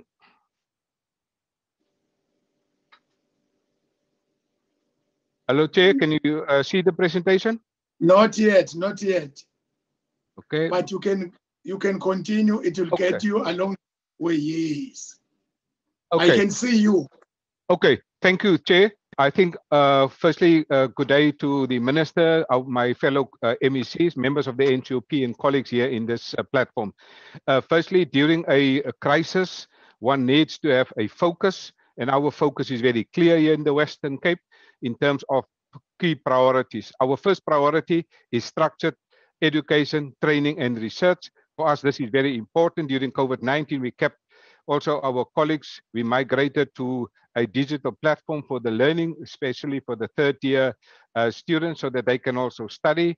We continued with the research. Secondly, for me, very important is the issue of rural safety. Safety for me is of critical importance, not only in the Western Cape, but in South Africa. My heart bleeds every time when I hear a farmer is being killed. And so rural safety should be our #1 priority, given the fact that 50% of all South Africa's agricultural exports from South Africa goes on the African continent.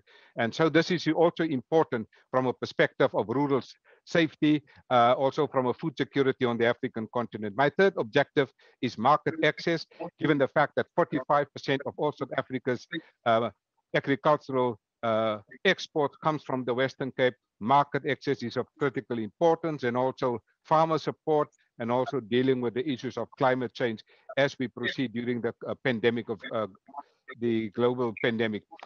Sir, we have seen also a number of bottlenecks as what we call disruptors during COVID-19 for agriculture.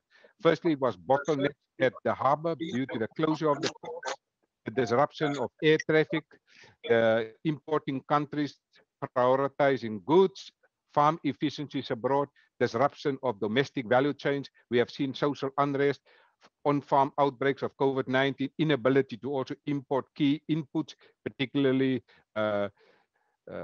technology input for the agricultural sector. There was also a lockdown, diversion of production, and generally inefficiencies in input and supply chains. Sir, we have also seen the impact of COVID-19, particularly as it relates to short-term shortage of goods on domestic markets. We've also seen long-term shortage of goods on domestic markets. And as all the MECs have indicated, food insecurity in vulnerable communities. We've also seen a wasting of fresh produce, also a loss of market share abroad. This is very sad, particularly for the wine industry. We've also seen a shortage of farming inputs and also some of the failing farms. What has my department done during COVID-19? We've procured 100,000 cloth masks for agri workers. We have also issued permits to farmers in terms of regulations. I have also developed a frequently asked questions for the sector to guide producers and the agriculture sector. And this frequently asked questions for the agricultural sector is also translated in the 3 official languages of the Western Cape and is also online. We have also written numerous representations to Minister Didiza in terms of the revision for the regulations, particularly in the wine industry, the export industry, the flower subsector, as well as the repatriation of seasonal workers, which MEC Meth of the Eastern Cape has also referred to, and I want to thank her also for her support. Also, the issue of simplified communication material, because we know that people don't often read regulatory and government language stuff. So we've put all that stuff in an infographic so that it's much more easily to understand for the whole sector. And we've also translated all the communication material in the 3 official languages of the Western Cape. We have also made provision for the distribution of the face masks to farmers. And in addition, we have developed with the Eastern Cape the protocol for the movement of essential workers who work seasonally on farms and then have to return to their neighboring regions or neighboring provinces. We conducted weekly virtual meetings with the agricultural stakeholders. We've also established a network of communicators in the sector to create an awareness for everybody in the Western Cape that communicate on agriculture. There's an agricultural communication network so that we communicate consistently the same message. We've also made provision for hand sanitizers, and we have also made sure that our veterinary export certification office in Millerton is open to provide safe food that adheres to the local importing standards. This is important because this is a 5 billion rand export agricultural value to the Western Cape. We have also developed a hotspot, and with the mayors here in the Western Cape, I've also chairing the Interministerial Committee on the faith-based organizations. What we have decided is that the faith-based organization mustn't run around and find out what is facts and what is fake news. I meet with them on a Friday evening to share with them all the work that is currently being done about COVID-19, not only in agriculture, but in the whole of the Western Cape government. Also, we have also made alternative interventions to ensure that there's a continuation of the educational programs at Elsenburg. And so we have created a platform, a learning digital platform for them to continue to study. We have also continued to monitor the hygiene and management of abattoirs, particularly also at the border post at Puulsdrift, where we inspected the consignments en route to the Western Cape. In addition, we compiled a list of all the disaster relief funds to the sector to assist the affected farmers. We have also partnered with Distel regarding the distribution of alcohol sanitizers. Distel has repurposed their winery and they produce, instead of wine, alcohol sanitizers, and we are very thankful for the work of Distel.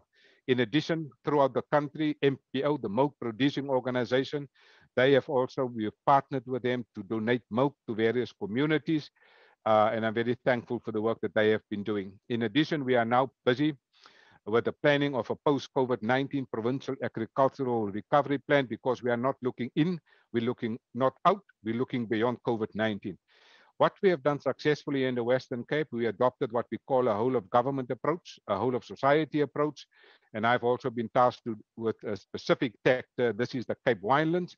And I'm happy that they have put me there, because the Cape Winelands is the biggest soft fruit industry south of the equator. And I'm particularly happy for the work that we are doing in managing COVID-19 in this area. In addition, we are launching the One Home, One Garden initiative as a response to food insecurity.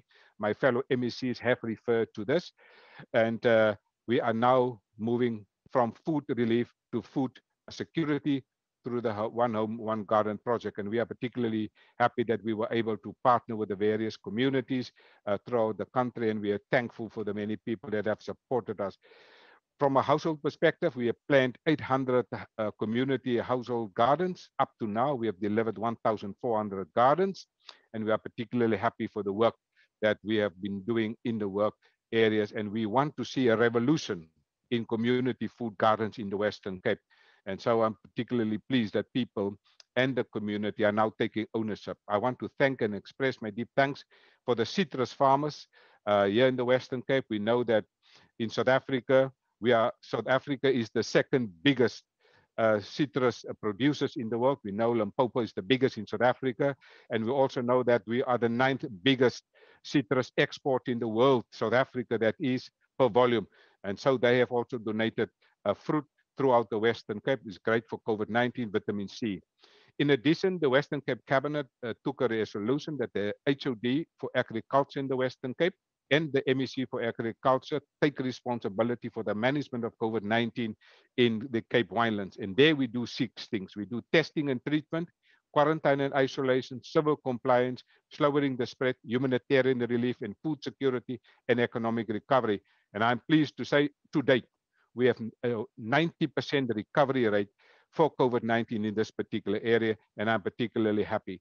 Well, there's still a lot of work that we need to do in terms of a long-term perspective, but for us, it is very important that we gear and the policy processes and look into the future in terms of agriculture.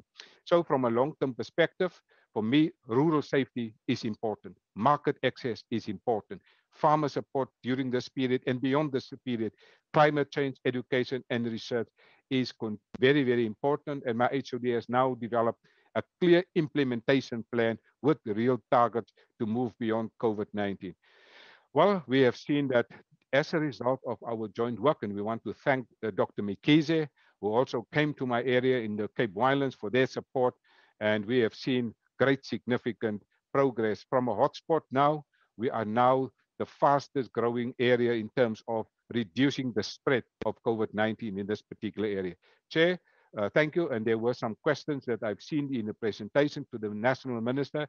I'm quite happy to take those questions offline, but I want to thank you and the NCOP for this great opportunity.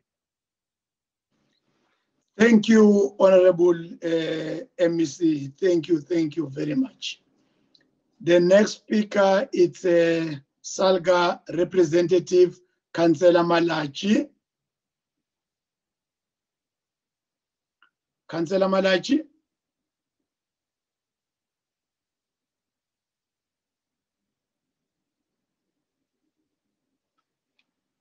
Let's move, Chair.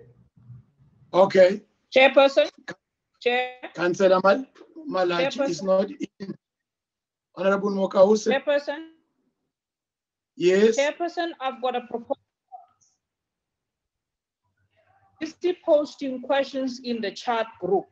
Can the relevant MECs please don't ignore us, respond to our question, especially the MEC that you just applauded now, and bowing your head to. But this is not a point of order, please. No, but I'm raising. No, there's nothing like this. How do you anticipate, honorable member? You are undermining the decorum of the House. You need to be told. No, this is unfair. We cannot be subjected to this kind of treatment. This is unfair. Members, I am acknowledging and praising all the relevant MECs from all the provinces, and there's nothing wrong with that. And now, let me take this opportunity to thank all the relevant MECs for availing themselves. Now we're getting to session 3.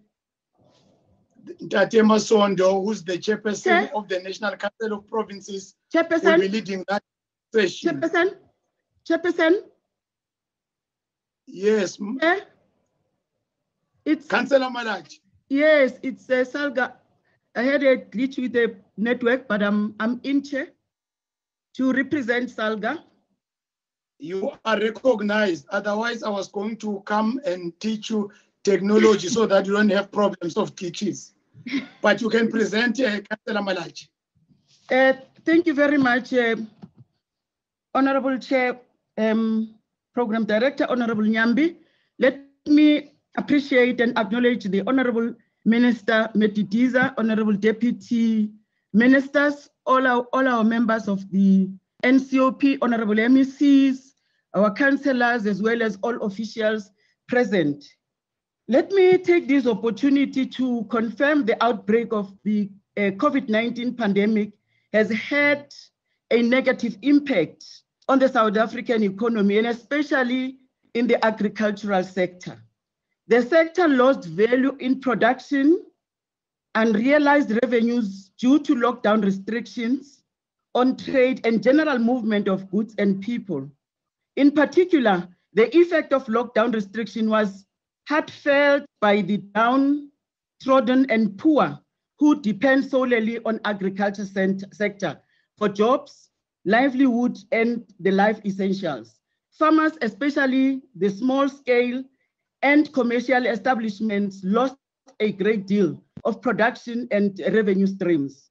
The operations and programs of the Department on Land Reform and Rural Development were also severely affected, Honorable Chair, and slowed down.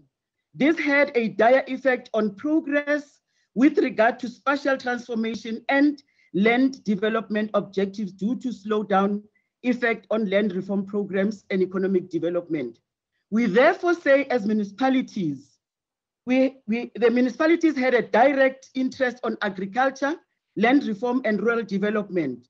Land, we are confirming, is a primary asset and lever to catalyze economic development and especially rural development. Without access to land ownership program, without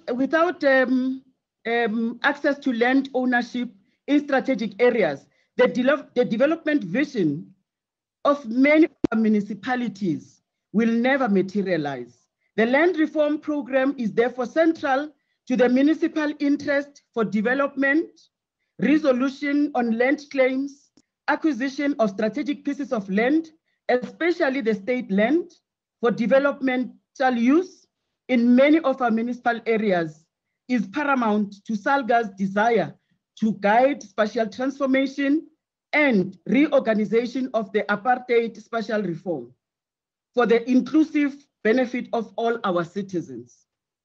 The devastating impact of COVID-19 pandemic to farmers, farm dwellers, and local economy of our rural municipalities in particular will leave a long-term effect on our planned development goals and plans. Already our municipalities have been reporting, among others, on the following key challenges. The challenges that we face is increased incidences of land invasion,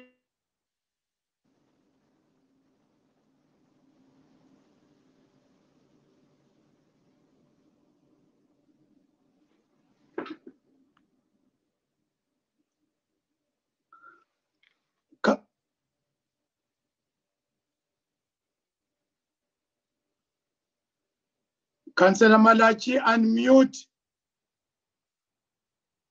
Unmute. Thank you. This is what we are subjected to now. Continue, Councillor Malachi. Thank you very much. Thank you very much, Honorable Chair.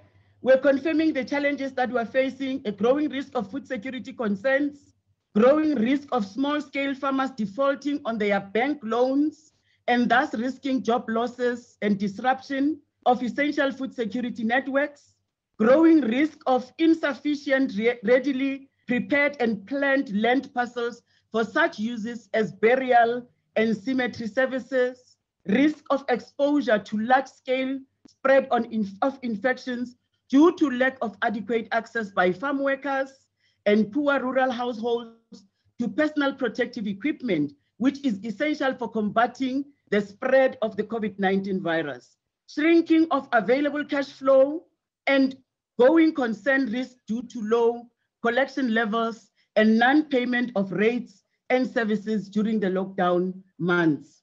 So as SALGA, municipalities are at the coalface. We confirm that our municipalities are at the coalface of service delivery.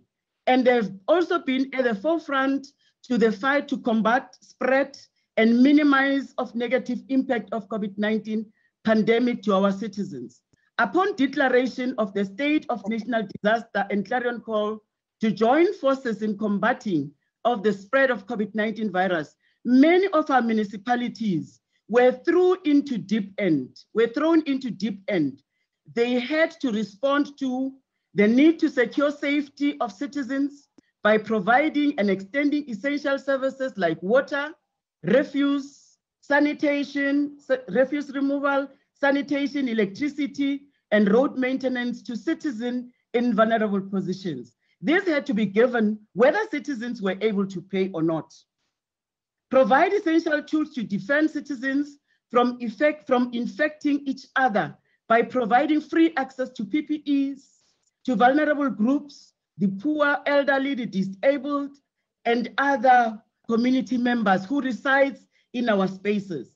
This includes farm workers, in some instances, especially in rural and agricultural areas, to provide and facilitate provision of additional and non-assigned emergency function and services like provision of shelters, food parcels, maintenance of rural or farm roads, and sanitation of public spaces like taxi ranks. Responded to the growing demand for municipal public health and environmental services to complement the work of the Department of Health. Engaging intergovernmental relation partners to mobilize resources towards the relief of stresses caused by COVID-19 pandemic to our local economics. So in particular, SALGA acknowledge and appreciate the relief brought by the following relief program, but not limited to non-governmental organizations like UNDP, Solidarity Fund, and others who partnered with government at different levels to provide necessary relief packages to the vulnerable groups in peri-urban, rural farming communities, and agricultural sector in particular. These interventions have brought a great deal of hope to our municipalities and citizens at large. COVID-19 economic stimulus packages announced by the President and detailed by our various ministries, such as the 1.2 that was provided for by Honorable Minister Didiza Department for farmers and agricultural production support. We therefore appreciate and acknowledge the hard work done by the department in combating the impact of COVID-19 and advancing the strategic program on agriculture, land reform, rural development as dedicated in the minister's briefing. We note and have keen interest in further engaging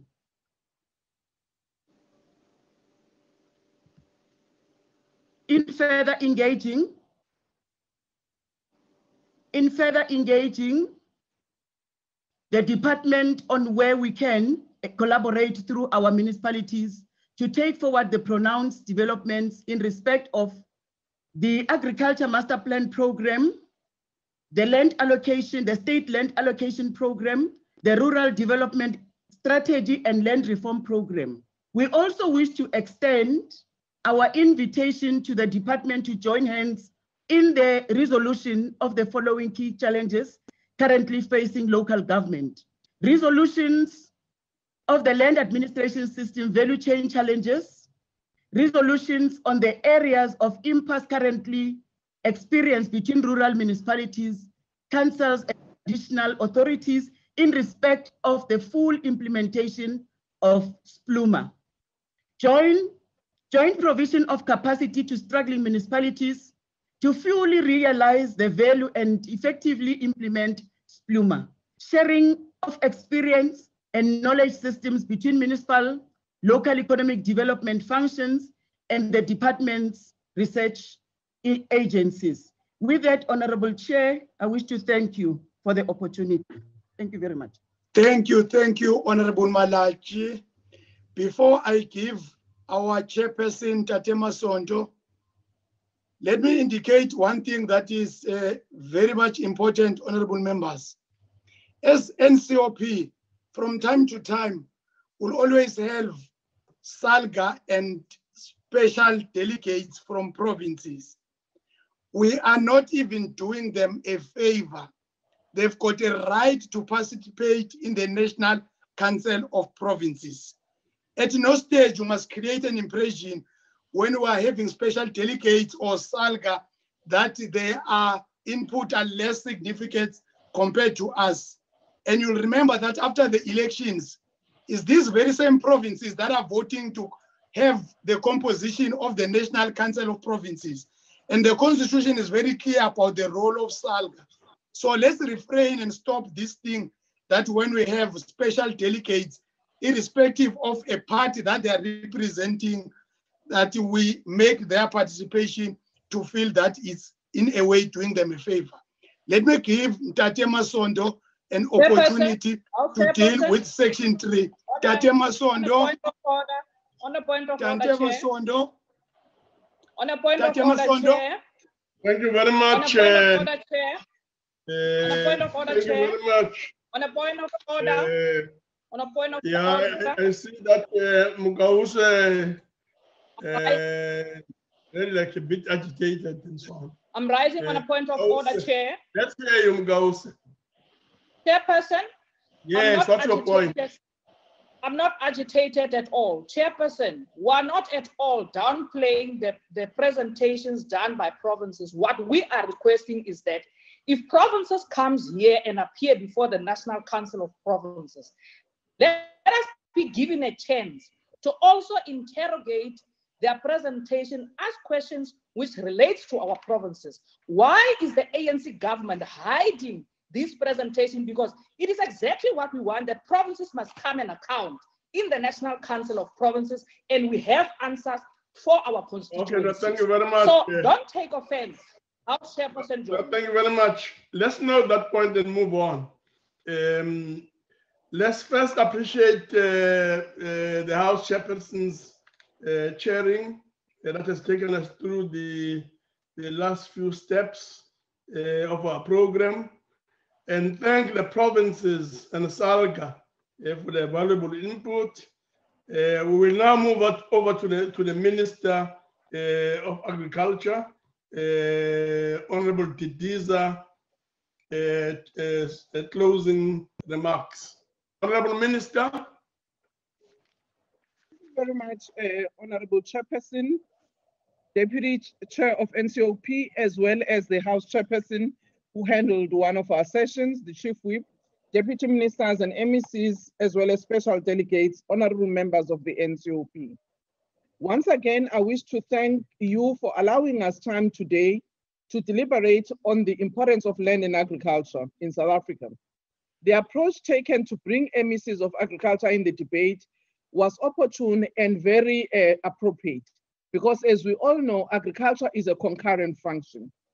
Since the 6th administration, together with the team of MECs, we have tried to work together to ensure that there is alignment in the work that we do. We also share experiences, but also collaborate together in managing the sector. because what happens to one province does have an implication on the other. The COVID-19 interventions that we made is to ensure that we assist our smallholder farmers.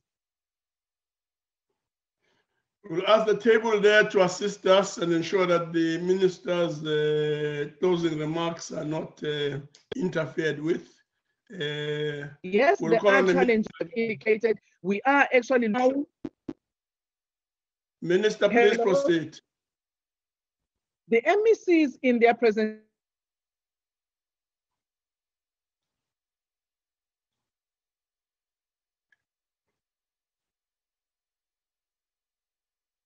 ask the table to assist.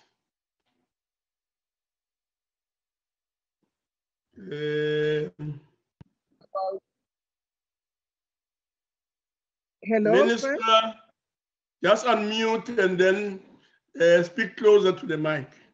I'm not muted, Chair. Okay. Please Thank proceed. you very much, Chair.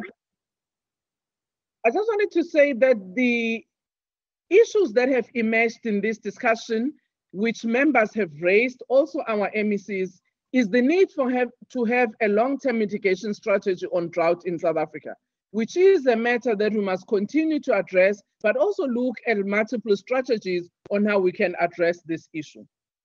Again, the issue of the land question, particularly the speedy resolution of claims, has been raised as one of the issues, and land access for human settlement, as well as agriculture. The other issues that have been raised also relate to what municipalities have raised in relation to this land matter. And specific land claims issues that have been raised by MECs that I'm sure we need to continue to address and engage with them on what we are trying to do on those. The ongoing support to farmers and communities post-settlement of claims have also been raised as an issue by our honorable members, and how best can we continuously support those who have received land. I just want to say, Chairperson, in closing, I wish to thank all the MECs for allowing us to release 38 mobile laboratories in assisting the Department of Health and the National Institute for Communicable Diseases, NICD, during this process. MEC Math, for instance, indicated in detail where even some of those laboratories are. But at national level, through the ARC, we also gave about 6 of our RNA extractors for the use of NICD in the direct intervention on COVID-19. We may not be there in the limelight in terms of what we've done to contribute and supporting the Department of Health as the department, but these are some small contributions that we had made collectively, and our MECs allowing that while we do not have a problem of animal disease in some areas, these facilities can be used to attend the national pandemic challenge that we're all facing. Chairperson, as I said again, the MECs have also indicated we will respond to those specific questions that appeared on the chart and those that were asked, which members might feel have not been answered enough. Thank you very much, Honorable Member. No, thank you very much, Minister. Without further ado, we'll move on to a few words from Jay Mohai, the Chief Whip. Honorable Mohai. Thank you very much. Thank you very much, Chairperson of the National Council of Provinces. Let me, from the outset, take this opportunity to thank all members, permanent and special delegates, Minister Didiza and Deputy Ministers, and all those who were able to connect to these discussions for fruitful engagements on this land issue, agriculture, a conversation that is particularly thorny given its historical and collective lived experiences of our people. Agricultural sector is very important sector in South Africa, which carries massive job opportunities for our people in rural areas, but also contributes immensely to foreign exchange.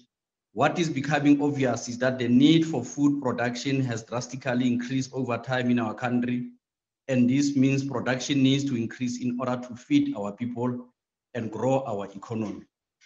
The disproportionate loss of rainfall and extreme droughts that members reflected on and the minister have spoken about has indeed created problems in the sector. Although production has continued unabated, this is something that needs an urgent attention of the democratic government for greater support to farmers and the sector as a whole. Of course, this means as Parliament, we need to strengthen our oversight role in this regard to ensure that government institute the necessary interventions. I believe that the presentation by Minister Didiza, MECs from all our provinces will come on handy when we identify areas of engagement in future. The issue of land is a historical problem. In this country, birthed by centuries of exclusion and dispossession, the process of land reform is therefore a necessary process towards correcting the injustices of the past and healing the nation. The promise of land restitution and reform must be understood within the context of empowering previously excluded sections of our society to participate in the sector as equal partners, not as an unwanted stepchildren. This is in line with government plans to create economic opportunities for our people and reduce inequality. The act of allowing previously marginalized people access and participate in agricultural economy is certainly an important measure. For us, land reform also relates to the speed at which our government facilitates the resolution of land claims of our people who were forcefully removed from their homes by the previous regime. So we will really urge government to continue with the work that decisively deal with crime committed within farming communities, which will include farm murderers, illegal evictions, unfair labor practices, and human rights abuses. To conclude, Chair, a special thanks to the presiding officers for a sterling facilitation of today's briefing and maintaining the decorum of the House. I must also thank the Minister and the Deputy Ministers for always being available to participate in our August House. I'm certain that many South Africans are pleased to hear the plans and commitments of our government to resolve the historical injustices surrounding land to take South Africa forward. We affirm the position of government to undertake this process in ways that privileges food security as much as it does justice. As provinces, we also have a greater role to play in ensuring maximum attention is given to the sector to implement the necessary transformation, as well as giving support to improve and better production. So with that, Chairperson, thanks very much for today's session and proceedings. Thank you. Now, thank you very much, honorable members. There being no other business, this interactive virtual ministerial briefing is now declared closed. Thank you very much. Very much. you. Thank Bye-bye. you, Chairperson. Sabuya sibonana. Yebo.